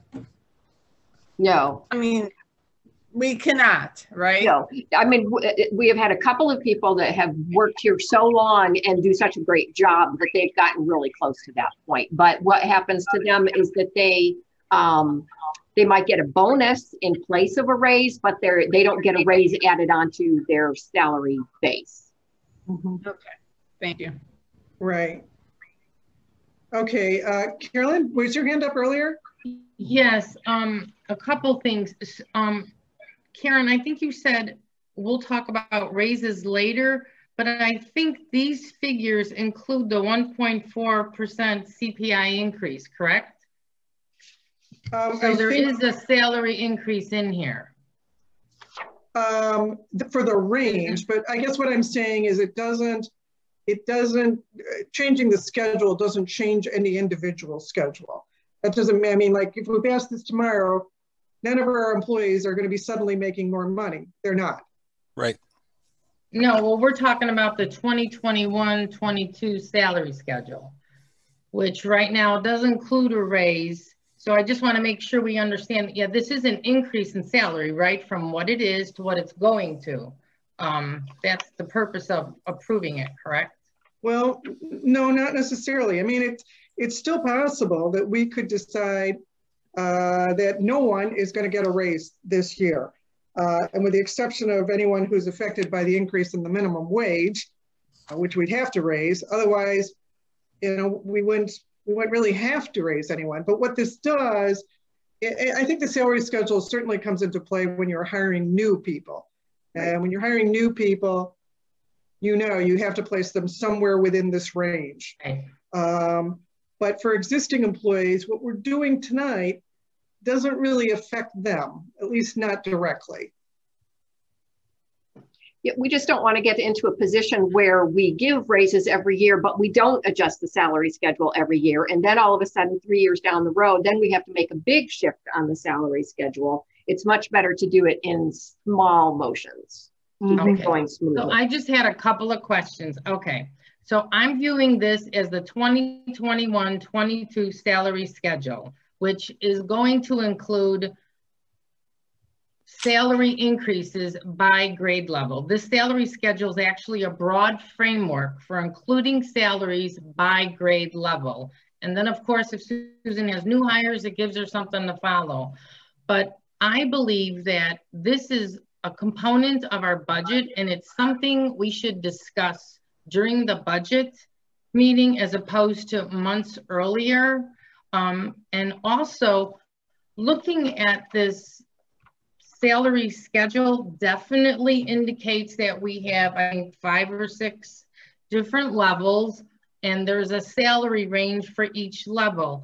But if I need to approve what this 2021-22 salary schedule is actually going to cost, because it does incur a cost, what I would need included would be all the staff by grade level and what they're making and what they'll be making in 21-22, so I can see a comparison, because this is an increase in salaries and it's a lot more comprehensive than just a salary schedule. So yes, outside. Patty, you want to put yourself on mute? So I'd like to just discuss this thoroughly during the budget meeting rather now, because it's that's actually where it belongs, but I would like additional information as well. So that's my take on this. I mean, we would be giving you that kind of information when you are looking at the salary line of the budget. This, I mean, just kind of allows us to keep up with the minimum wage change. You have to change the schedule for the minimum wage part. That's already in effect even.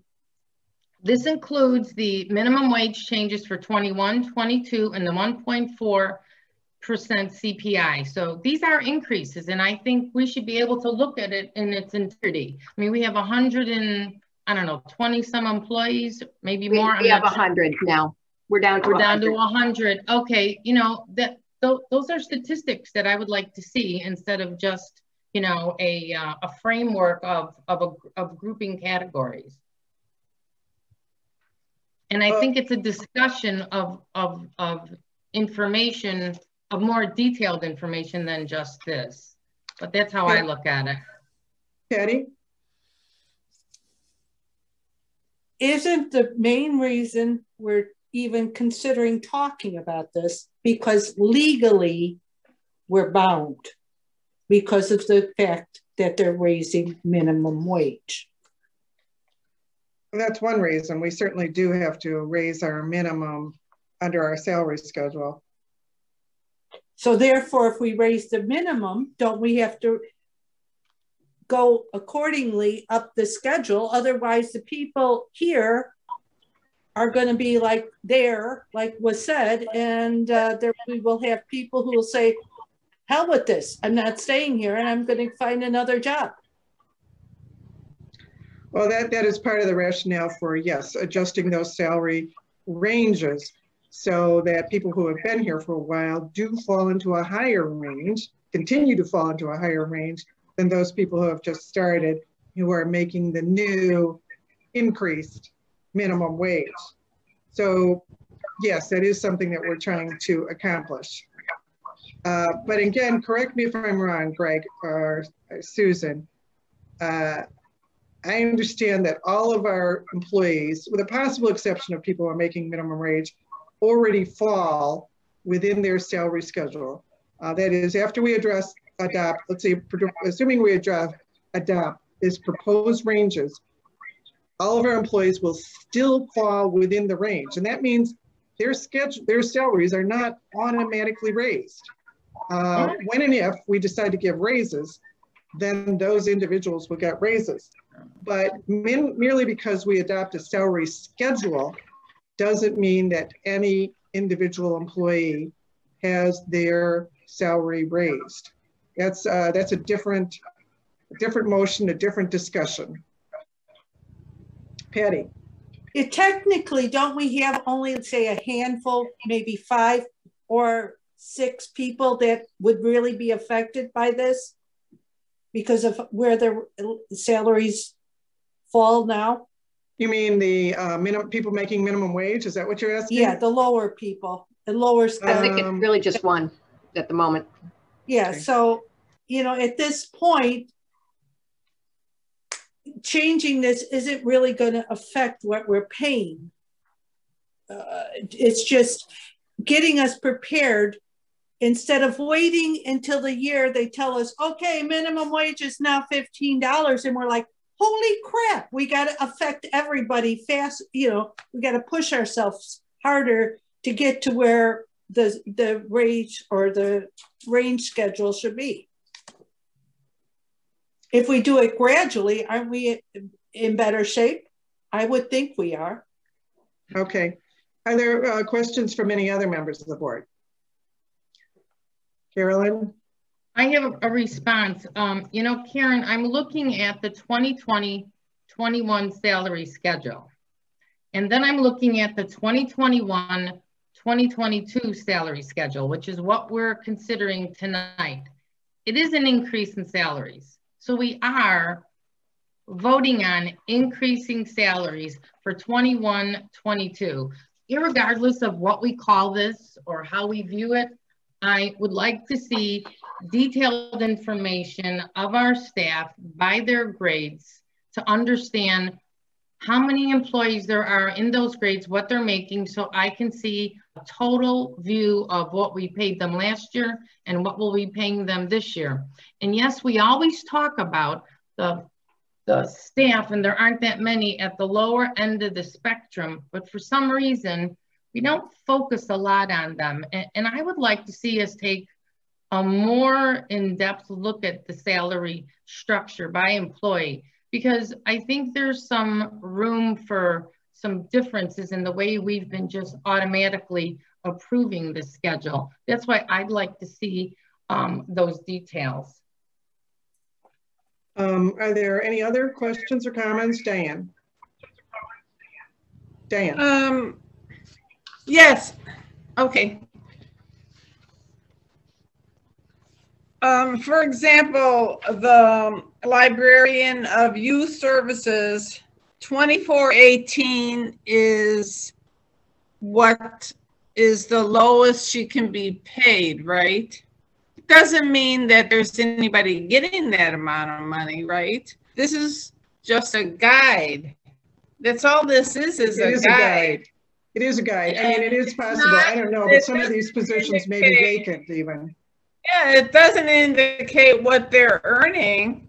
They are earning something between 2418 and 3706. Precisely. Right. And the purpose of a salary schedule is to arrange. It's totally something that we should have in our policies and in our books. And then when the time for the budget comes, of course, we look at the actual salaries. This is just a guide. It's no big deal. What we should have. All right, Linda, you had your hand up? Yeah, just to clarify, maybe I'd like to ask Susan, as our trustee position, is it our position to, it's not our position to set any salaries of any way. So we're fine for setting this proposed salary schedule. However, what Carolyn's asking for us to know every single person's salary, okay, yes, we could know that, but it's not our position to change it or push it in any way, because that's not our position. It's basically to set Susan's salary, but really no one else's. So I think that's really a moot point. It really is two different things that Carolyn's talking about. So just wanted to let the community understand our trustees' position on this. Thank you. Okay. Is there anyone else that had anything they wanted to comment on? Carolyn? My request for information by staff person on this grid explains how many employees are making that much, or how many employees are making what grade level of salary. And then we'll be able to come up with the total cost. We'll be able to see who's getting $1 an hour, who's not, and do we want to do something more? We did have a huge discussion at the last budget meeting, which I think just sprung up out of nowhere, where we just threw in another 40 grand for staff that work Sundays. Then we stopped working on Sundays. So yes, we do give Susan recommendations about how we should pay these salaries. I'm saying we should look at more details so we're more knowledgeable so we can have a discussion. So we've done this before. These conversations aren't new. Just want to explain that Trustee Ryan's example is wrong. And that is your opinion. Well, I call it micromanaging. Thank you very much. All right, so I'm going to ask Cindy to call a vote. There is a motion on the floor to approve the proposed salary schedule. So Cindy, would you please give us a roll call? Yes. Patty? Yes. Linda? Yes. Karen? Yes. Carolyn? No, I can't approve this. Becky? Yes. Diane? Yes. Amir? Yes. Okay. Okay, thank you, Cindy. All right, moving on to the next item. This is to review the Illinois Public Library Core Standards Governance and Administration Checklist and Personnel Checklist. Susan, I do note it's 9:30. Is this something we should do now? And if so, about how long is this going to take? I think that we can go through this rapidly because I'm assuming that people have already read through these things. If you have questions about them, we can always put them on the agenda again next month. I certainly don't want to get into a long discussion about anything, but I thought what I would just do is flag the particular items that I think we're supposed to show in the per capita grant that we are meeting or working toward meeting these standards. So I just wanted to flag a couple of things where we might need to do a little bit more. Does that sound good? Okay. All right. On the core standards, core number 6, it says the library adopts and adheres to the public library trustee ethics statement. I don't believe the board has ever actually formally approved that. So I would suggest possibly in May when the new board is being sworn in that be part of that meeting. Okay. Core 23, at least every 5 years and more frequently if necessary, the library conducts a review to determine if the library is providing facilities, collections, and services in a quantity, at a time, and in a manner that meets the needs of the community. I guess you could just call that our strategic planning process, that it should be an element of that. And if you consider that to be that, then we're fine on that one too. So I think remind us, especially the new people, when was our strategic plan? The last one we did, what year was that? 2017, I want to say. 2017, I think that sounds right, but I don't know. It sort of is a blur. I know. So, maybe next year we're due for another one. Absolutely. Well, you remember we had been starting to work on that before the pandemic. And I still think we need to do a tweak on the previous one or a small version of it, a 1 or 2 year plan. And that's partly what I want to talk about next month when I give you guys the survey results so far. All right. We have a question from Becky. I was just going to ask if you can't count that survey that you just did to. Yeah. So, yeah, okay. One of the things, yeah. All right. So moving on. Chapter 2, governance and administration.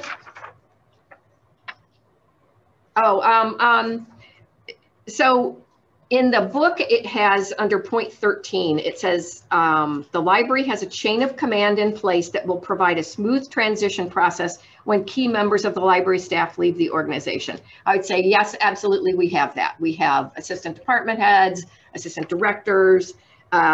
That's all very, very clear. They put in the governance, checklist, though, they put library has a written succession plan focused on both internal and external talent development to fill anticipated needs for library leadership and other key personnel. And I am frankly not quite sure what that one means. So I feel like I need to understand that one better. There's been some discussion about it on the director's list, and different libraries have very different things that they're calling succession plans. But, I feel like the point that it matches, we do absolutely have, but I don't have like a written succession plan like that. And we talked about that briefly last year. So that is a thing to look at. The other one I wanted to look at, library board reviews library policies on a regular basis. I don't think we do that as regularly as we probably should. We should probably set up a schedule for looking at them in chunks and kind of trying to break it down into increments. So that's what I would suggest. Yeah, that would make sense. It is a time-consuming process, yes. But I understand what you're saying. Yes, it is. Yep, and then on the personnel list, the personnel checklist, I didn't find anything that we aren't up to date on. We do need to be revising our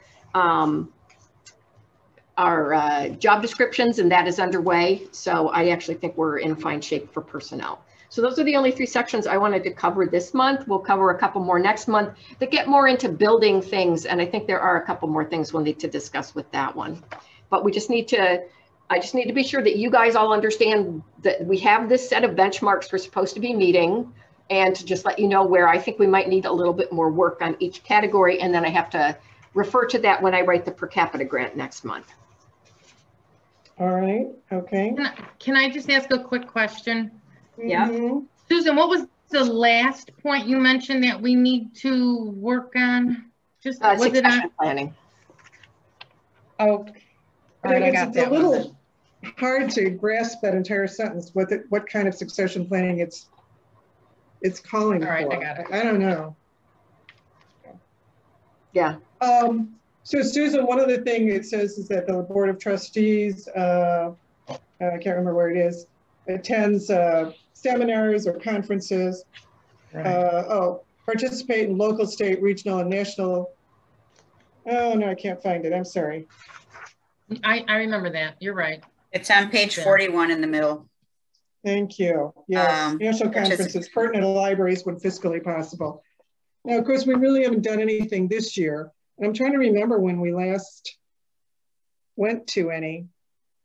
It's been a Well, while. you and I went way south with Susan. Remember, we went real far yes, when we went to here. Tinley Park. Actually, that wasn't too terribly long ago. Maybe that was that in January of last year? It's usually March. I almost thought it was 2 years ago. Yeah, maybe it was, because we were there in person. I do remember that. Yeah, but I mean, you're doing the legislative breakfast would be an example of that. There are, or Becky going to the Rails program with the budget planning and the succession planning, or the onboarding part, which Carolyn, you watched also. So I think those would be examples of it. There are lots of webinars and things like that. And you did meet with Senator Ron Villavalum. That would qualify. Yeah, okay, yeah, he was great. You know, I was just really so pleased to meet him, and he just, it felt like he really cared about us in our library. Yeah, great guy. I agree. Yes, Patty. Yeah, the one I was thinking of is, yeah, we went to one that was out west, but we also went to one out south. But the one out west was, again, the legislative breakfast. Yeah, because I've been to there. But then the one out south, wasn't that in Tinley Park? Yeah, that was ILA. That was the Illinois Library Association. Yeah, because we went to ILA, but more than a year ago. Yeah, okay. I know it was after I retired, so I know it was maybe a year and a half at most. Yeah. And I did ask ILA, I checked the website. They normally do have a program for trustees in March. And I asked them, they said they aren't doing it in March, but they have a set of sort of basic trustee training programs coming up in April and May. Oh, good. To your knowledge, are they going to be doing this all virtually, or are they going to actually have where we can travel? I'm sure those will be virtual still. Okay. Yeah. Good to know. All right. Thank you. All right. Susan, I trust that you will follow up on the points you just mentioned that we need to address, so we don't let that slip through the cracks. We don't really need to take any action with respect to that matter. So we're down to other on the agenda. Is there any other that we need to add? Carolyn? I have an other. I'd like to motion to go into executive session briefly. You can't do that. It's not on the agenda. But if I'm able to bring up an item under other. You can't actually make any motions under other. You can't take any action that wasn't said on the agenda. It's your opportunity to say, I think next month we should go into an executive session, but you also, with an executive session, you always have to say what it is for. Right, and what acceptable reason it's for. Then I will try to bring this up in open session. Is this an announcement or something? Lightly. No, it's well, let me start with how can I do this? All right. Under the Illinois compiled statutes for library districts, I wanted to just read one of the sections that pertain to us. And it says, a person is not eligible to serve as a library trustee unless he or she has resided in the library district at least 1 year at the time he or she files nomination papers or a declaration of intent to become a writing candidate or is presented for appointment. So I would like to ask, as a board, are we all in compliance with this Illinois state statute? Why do you bring that up, Carol? Who would be aware of that? I don't have any. Susan as our election, what's not an election. Well, election official. No, I don't have to check on that. It would be a good idea for people to ask that. What's the requirement again?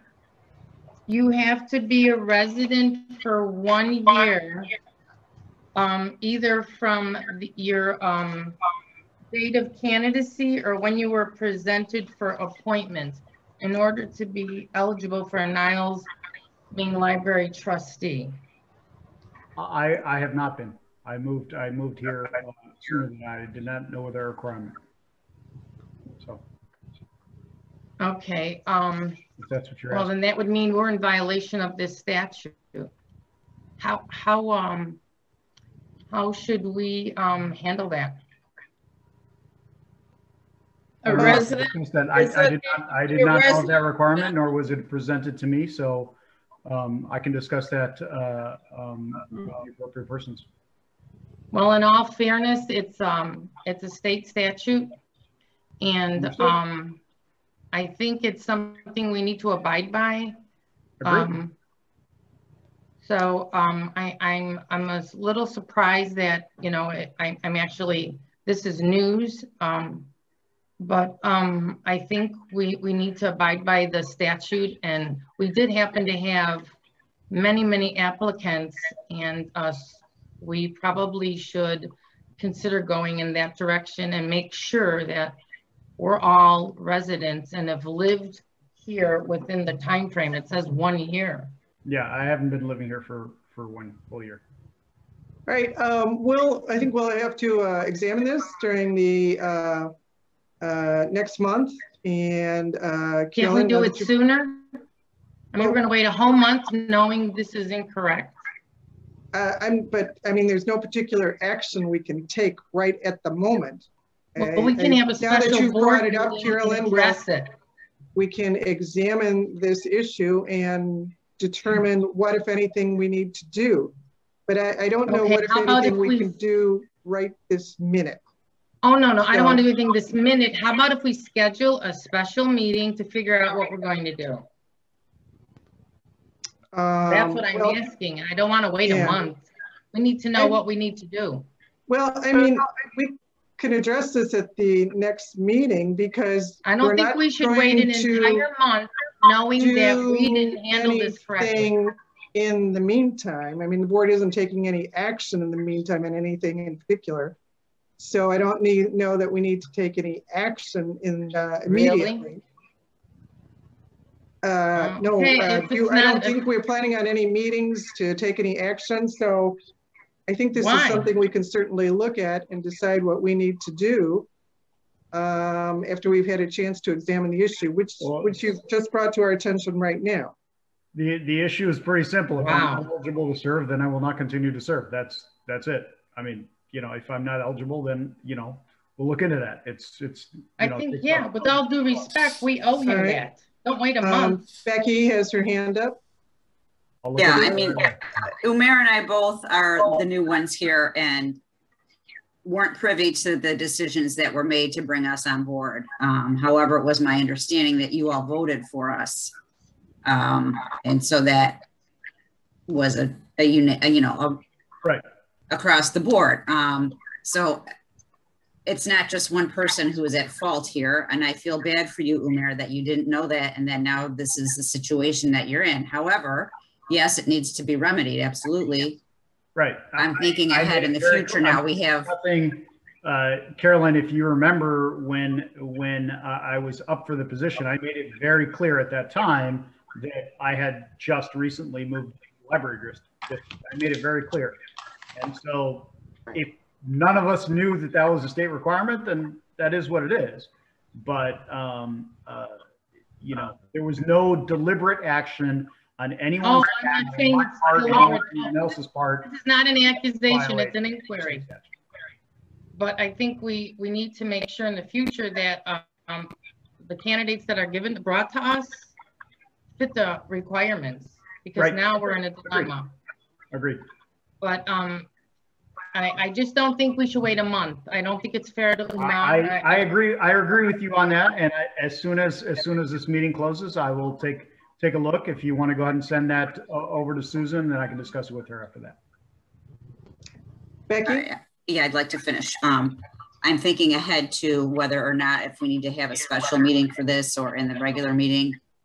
because we only have March and April meetings left of Umair and I being here on this board anyway. And then the term will be up for election. So would we be better off having an extra meeting and then having to get someone in here for maybe possibly 1 month? Does that make sense? I don't know. You actually have to look at the timing on that. There's a certain point where I don't think you would be up for election. I think if you had to appoint another person, I think they would be on for 2 years and then be. Okay. But we would have to double check that. Got it. So that's why I'm saying that we'll look into all these issues after the meeting closes, and we'll immediately take whatever actions need to be taken. So And, no, it's not going to wait a month, but at the same time, there's no point in having a meeting on it. If I'm not eligible to serve in this position because I haven't lived in the district for 1 full year, then I will immediately resign the position if that is accurate. And does that really mean then we need to vacate that seat and get someone in it for 2 years instead of just having? No, I think I'm wrong. I think it's there already is a ballot for that position. So I think there just wouldn't be. I think Umair would just. Again, like I said, I appreciate you bringing that to our attention, and we'll take whatever remedies need to be taken immediately. Yeah, I think we all need a little time to look at that. And so the next meeting would be the March meeting, and then I think the election is actually April 6th. Yeah. So there really is only one meeting, the March meeting, that would be left before the election takes place. So I really don't know if there's anything we can do in the meantime, assuming this is all correct. Pretty soon, very soon, we're going to have new elected trustees in any event, which I believe would be seated at the April meeting, if I'm not mistaken. No? May? That's till May? Okay. But regardless, just for the record, for the public record, in no vote did I participate that I was a tie-breaking vote. So even if my vote was never counted, it would have made no difference in any decision that was made by the library in all the time I've served here. And I know that for a fact. Yeah, I believe that is correct. It's a good point, Umair. Thank you. So, I think we need to take a little time to look at this and try and figure out what needs to be done now. But at this point, I don't see that we can really accomplish anything, or that there's really any need for a special meeting. I'm not sure what, if anything, we would do anyway at this point in time. I really don't see that it would make sense for us to fill a seat for 1 or 2 meetings. And I'm not sure whether or not at this point in time, it just doesn't make sense to do that. So I think we'll go ahead with our schedule for the next meeting in March, as we would normally do that. Can I just share this, the 75 ILCS section? Should I give it to Susan, since you might want to talk about this later? You can give the site if you'd like to, Carolyn, if that's what you want to read to us. No, it's the Illinois State Statute. I don't know. Do you know where it is? If you don't need it from me. What's the section? ILCS? Yeah, if you want to read off the site, go ahead. It's 75 ILCS 16, and the section is 30-20. Okay. All right. Thank you very much. Just another note, maybe we wouldn't need to fill that position for 2 months. Right. Well, that's what I would say. Yeah. Well, you'd have to look into. Yeah. I mean, I don't know if that's legal. I don't know. Okay, well, I just needed to clear the air and bring that up. Okay. So, thank you. Okay. Sorry about that, but it was brought to my attention, and I thought, I'm not sure. So. Okay, Carolyn, thank you for bringing it to our attention. All right, is there any other announcement or matter that we need to discuss this evening? If not, I will entertain a motion to adjourn. Do I have such a motion? Patty, I see you, your hand, and then Linda. So we have a first and a second. Cindy, would you please call the roll?